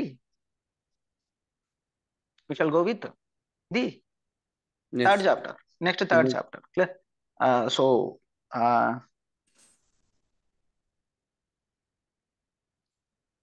introduction chapters ఎట్లా పెట్టాలి చూద్దాం, రేపు చూద్దాం. నేను ప్రాబ్లం ఏం లేదు. And one thing, say right, a beautiful case study or a small story. Clear? Right. So take this. So generally, so that is one of the northeast areas. Clear? One of the northeast areas. So in northeast area లో కొద్దిగా అల్లర్లు అనేవి జరుగుతున్నాయి. So the government అంటే nothing but district collector has introduced the curfew. Curfew ఎవరు విధించగలరు? Central గవర్నమెంటా, state గవర్నమెంటా, IAS ఆఫీసరా? ఒకవేళ లా అండ్ ఆర్డర్ డిస్టర్బ్ అవుతే ఐఏఎస్ పెట్టచ్చు. రైట్. ఐఏఎస్ ఆఫీసర్ కర్ఫ్యూ అనేది పెడతారని మనకి సిఆర్పిసి సెషన్స్ లో చూస్తాం. Right. Yes, this is fine. So అయితే కర్ఫ్యూ అనేది డిస్ట్రిక్ట్ కలెక్టర్ ఇంట్రడ్యూస్ చేయడం జరిగింది. క్లియర్? రైట్. సో అయితే పాపులేషన్ ని, అంటే చాలా మంది అక్కడ ఉన్నారనమాట. క్లియర్? పాపులేషన్ అక్కడ ఉంది, but actually on that day ఎప్పుడైతే కర్ఫ్యూ పెట్టారో, on that day there is the concept that is called Samata, tribal Samata. Clear? సంతా అంటే nothing but tribal market, tribal market అన్నమాట. సో ఆ రోజు అక్కడ జనరల్లీ ట్రైబల్ మార్కెట్. సో ఈ tribal market కి కొంతమంది, అంటే generally if this is the hilly reason, ఇది హిల్లీ రీజన్ అనుకోండి, ఇది వ్యాలీ రీజన్ అనుకోండి. వ్యాలీలో ఉన్న పీపుల్ కి తెలుస్తుంది కర్ఫ్యూ అని, బట్ ఇక్కడ ట్రైబల్ ఏరియాస్, ఇక్కడ ఈ హిల్లీ రీజన్స్ లో ఉంటారు, వీళ్ళకి తెలియదు కదా, వాళ్ళకి కర్ఫ్యూ అంటే తెలియదు, అసలు కర్ఫ్యూ ఎందుకు పెడతారు, ఎవరు పెడతారో కూడా వాళ్ళకి ఏం తెలియదు అసలు. వాళ్ళకి ఆ రోజు సంత అంటే ఆ రోజు వాళ్ళు కిందకు వచ్చేస్తారు అంతే, అవునా. బట్ ఆ రోజు కర్ఫ్యూ ఉంది. సో గవర్నమెంట్ ఆ కర్ఫ్యూని ప్రాపర్ గా అమలు చేయాలి కదా, లేదంటే లా అండ్ ఆర్డర్ ప్రాబ్లం అనేది వస్తుంది. So the district collector general గా కర్ఫ్యూని చూడడానికి వెళ్ళారు కదా, కింద సబార్డినేట్ ఆఫీసర్సే బ్యూరోక్రాట్సే వేరే వాళ్ళు వెళ్తూ ఉంటారు. సో వాళ్ళు చూడడానికి వెళ్తున్నారు అనమాట. Generally they deploy police forces, అవునా, దే డిప్లాయ్ పోలీస్ ఫోర్సెస్. అయితే పోలీస్ ఫోర్సెస్ లో ఒక లేడీ ఉన్నారు, షీఈ్ ఎన్ ఎస్ఐ. సో ఆమె జనరల్లీ కర్ఫ్యూ కంట్రోలింగ్ అంతా కూడా చూసుకుంటున్నారు. సో ఆమె ఏం చేస్తున్నారంటే షీ వాజ్ లిటరల్లీ బీటింగ్ ఎవరిని, ట్రైబల్ పీపుల్ని. ఎవరైతే కిందకి దిగుతున్నారో వాళ్ళందరినీ కూడా చితక్కొడుతుంది అనమాట ఆమె. క్లియర్, చితక్కొట్టి కర్ఫ్యూ ఉంది పైకి వెళ్ళండి అని చెప్పేసి. Clear, right. She's not speaking anything, ఇక్కడ మీరు ఉండడానికి లేదు, you have to go up అంతే. క్లియర్, ఆమెను చితక్కొడుతుంది. అయితే ఈ లోకల్ పోలీస్ ఆఫీసర్స్ నాలెడ్జ్ అనేది వేరేగా ఉంటుంది, డిఫరెంట్ గా ఉంటుంది, అవునా కదా. లోకల్ పోలీస్ ఆఫీసర్స్ నాలెడ్జ్ కానీ అనుభవం కానీ వేరేగా ఉంటుంది. ఈవెన్ మీరు రేపు పొద్దున్న ఐఏఎస్ అయిపోయి అక్కడికి వెళ్ళినా సరే వాళ్ళకు ఉన్నంత నాలెడ్జ్ అనేది మీకు ఉండదు కాంటెక్స్ట్ పరంగా, అవునా కదా. రైట్, ఎందుకంటే వాళ్ళు సమ్ 10-15 years నుంచి అక్కడే ఉంటారు, ప్రతిదీ చూస్తారు ఇదంతా. సో ఆమె ట్రైబల్ బీటింగ్ అనేది జరుగుతుంది. అయితే మనం ఆంథ్రోపాలజీ చదువుకున్నాం కాబట్టి ఇట్లాంటివి ఎట్లా ఉంటాయి. ట్రైబల్స్ ని కొట్టి చెప్పాల్సిన అవసరం లేదు, వాళ్ళు జనరల్ గా చెప్పే విధానంలో చెప్తే వినే ఛాన్సెస్ అనేవి ఉంటాయి కదా. క్లియర్. సో బీటింగ్ అనేది లాస్ట్ మెజర్మెంట్ కింద యూస్ చేయాలి. సో ఆమె ఏం చెప్పట్లేదు అసలు, షీఈ్ లిటరల్లీ బీటింగ్ అంతే. Clear, right. సో అయితే ఈ బ్యూరోక్రాట్ ఆఫీసర్ తను ఏం అనలేడు ఆ పోలీస్ ఆఫీసర్ ని, ఎందుకంటే అది కర్ఫ్యూ టైం, కలెక్టర్ కే పవర్స్ ఎక్కువ ఉంటాయి, వాళ్ళకి ఎవరికి అంత పవర్స్ అనేవి ఉండవు. సో ఆ ఎస్ఐని పిలిచి ఎస్పీతో మాట్లాడేంత కెపాసిటీ లేదు. సో హీ ఇన్ఫార్మ్డ్ ఆ కలెక్టర్ కి, సార్ ఇట్లాగ ఇక్కడ ఉన్న పోలీస్ ఆమె అసలు ట్రైబల్స్ ని చూడకనే చితకొడుతుంది అనేసి. రైట్. సో ఐఏఎస్ ఆఫీసర్ వచ్చాడు. క్లియర్. సో జనరల్ పాట్రోలింగ్ లో అతను వచ్చారు. So he called this SI. So ఎందుకు మీరు కొడుతున్నారు, లైక్ కొట్టి చెప్పాల్సిన అంత అవసరం లేదు కదా అని. And the police officer replied and the IAS officer was shocked. ఏంటి అంటే ఆమె ఏం చెప్తుందంటే, సార్ ట్రైబల్ పీపుల్ కిందకు వస్తారు, వాళ్ళకి అసలు కర్ఫ్యూ అంటే ఏంటో తెలీదు. క్లియర్, వాళ్ళకి కర్ఫ్యూ అంటే ఏంటి, సిఆర్పిసి సెక్షన్స్ చెప్తానంటే వాళ్ళకి అర్థం కాదు. కర్ఫ్యూ ఉంది అని అంటే ట్రైబల్ పీపుల్ కి అర్థం కాక they think this is a new animal that has come. Clear, అదొక కొత్త యానిమల్. మీరు ఎప్పుడైనా చూసుకున్నట్లయితే మూవీస్ లో కూడా చూపిస్తుంటారు, ట్రైబల్ ఏరియాస్ లోకి ఏదైనా కొత్తది వచ్చిందంటే ఊర్లో అందరూ కూడా బయటకు వచ్చేస్తారు, అవునా కదా. చూసారా మూవీస్ లో కూడా ఎస్ సార్. ట్రైబల్ పీపుల్ ఎట్లా ఉంటుందంటే ఏదైనా కొత్తది వచ్చింది అంటే అందరూ కూడా ముందు బయటకు వచ్చేస్తారు. సో ఇక్కడ కర్ఫ్యూ ఉంది అని నేను చెప్తే ఇక్కడ ఉన్న ట్రైబల్ పీపుల్ ఎవడో ఒకటి పైకి వెళ్ళి చెప్తాడు, కర్ఫ్యూ అనే కొత్త యానిమల్ వచ్చింది, అదేదో కొత్తది వచ్చింది, చూద్దాం రండి అని చెప్పేసి అందరినీ తీసుకొస్తాడు. క్లియర్. సో అలా వస్తే కర్ఫ్యూ అనేది మనం ప్రాపర్ గా చేయలేం, మేనేజ్ చేయలేం. అండ్ నాకు ఇచ్చింది మీరు 4 పోలీస్ ఆఫీసర్ని ఇచ్చారు. క్లియర్. సో నేను ఎస్ఐని, నాతో పాటు 4 ఆఫీసర్ని ఇచ్చారు. ఈ ట్రైబల్ పీపుల్ అందరూ కిందకు వస్తే మేము ఎలా కంట్రోల్ చేయగలం, అవునా. అదే నేను ఇక్కడ వీడికి ఏం చెప్పకన్నా కొట్టాను అంటే వాడు పైకి వెళ్ళి ఏం చెప్తాడంటే, అరే ఈరోజు పోలీస్ ఆఫీసర్లు మామూలుగా లేరు, ఎవరు కిందకి వెళ్ళినా చెత్త కొడుతున్నారు, అసలు ఎవడు కిందకి వెళ్ళకంట. Are you getting Yes, sir. Right. Like Grim movie. Right. So ఆమె రిప్లై చూసి ఐఏఎస్ ఆఫీసర్ షాక్ అయ్యాడు. మనసులో నవ్వుకుంటున్నాడు. రైట్. అది అంటే కాంటెక్చువల్ గా అది కరెక్టే. But she said try not using the force అనేది యూజ్ చేయకుండా మాక్సిమం కంట్రోల్ చెయ్యండి అని చెప్పేసి వెళ్ళిపోతాడు అంతే. క్లియర్. ఎందుకంటే కాంటెక్స్ట్ తెలుసు, నిజం కరెక్టే అది. క్లియర్. ఆ local police officer knowledge 100% true. ఒకవేళ ఇక్కడ కర్ఫ్యూ ఉంది అని చెప్తే అదేదో యానిమల్ ఇంకేదో అనుకుని అందరూ వచ్చేస్తారు, అసలు కంట్రోల్ చేయలేం. పోలీస్ ఫోర్స్ అనేది తక్కువ కదా. అదే ఇట్లా చేస్తే అరే ఈరోజు అసలు పోలీస్ ఆఫీసర్స్ మూడే బాడలేదు, సంతా లేదు, ఏం లేదు, పైకి వెళ్ళిపోదాం పదండి అని. Right. So this is very important. So I'm just telling this, ఎందుకంటే కొన్నిసార్లు మీరు ఆంథ్రోపాలజీ ఎంత చదువుకున్నప్పటికీ కూడా లోకల్ నాలెడ్జ్ అనేది చాలా important. Clear. For few times you have to rely on the local officers. Done. Right. So this is the case study and this is the thing that you need to learn. Right. Yes, this is very fine. Good. So on that note, I'm just concluding my session. So we shall meet tomorrow. Done? Yes, sir. Right. Good. So on that note, bye bye everyone.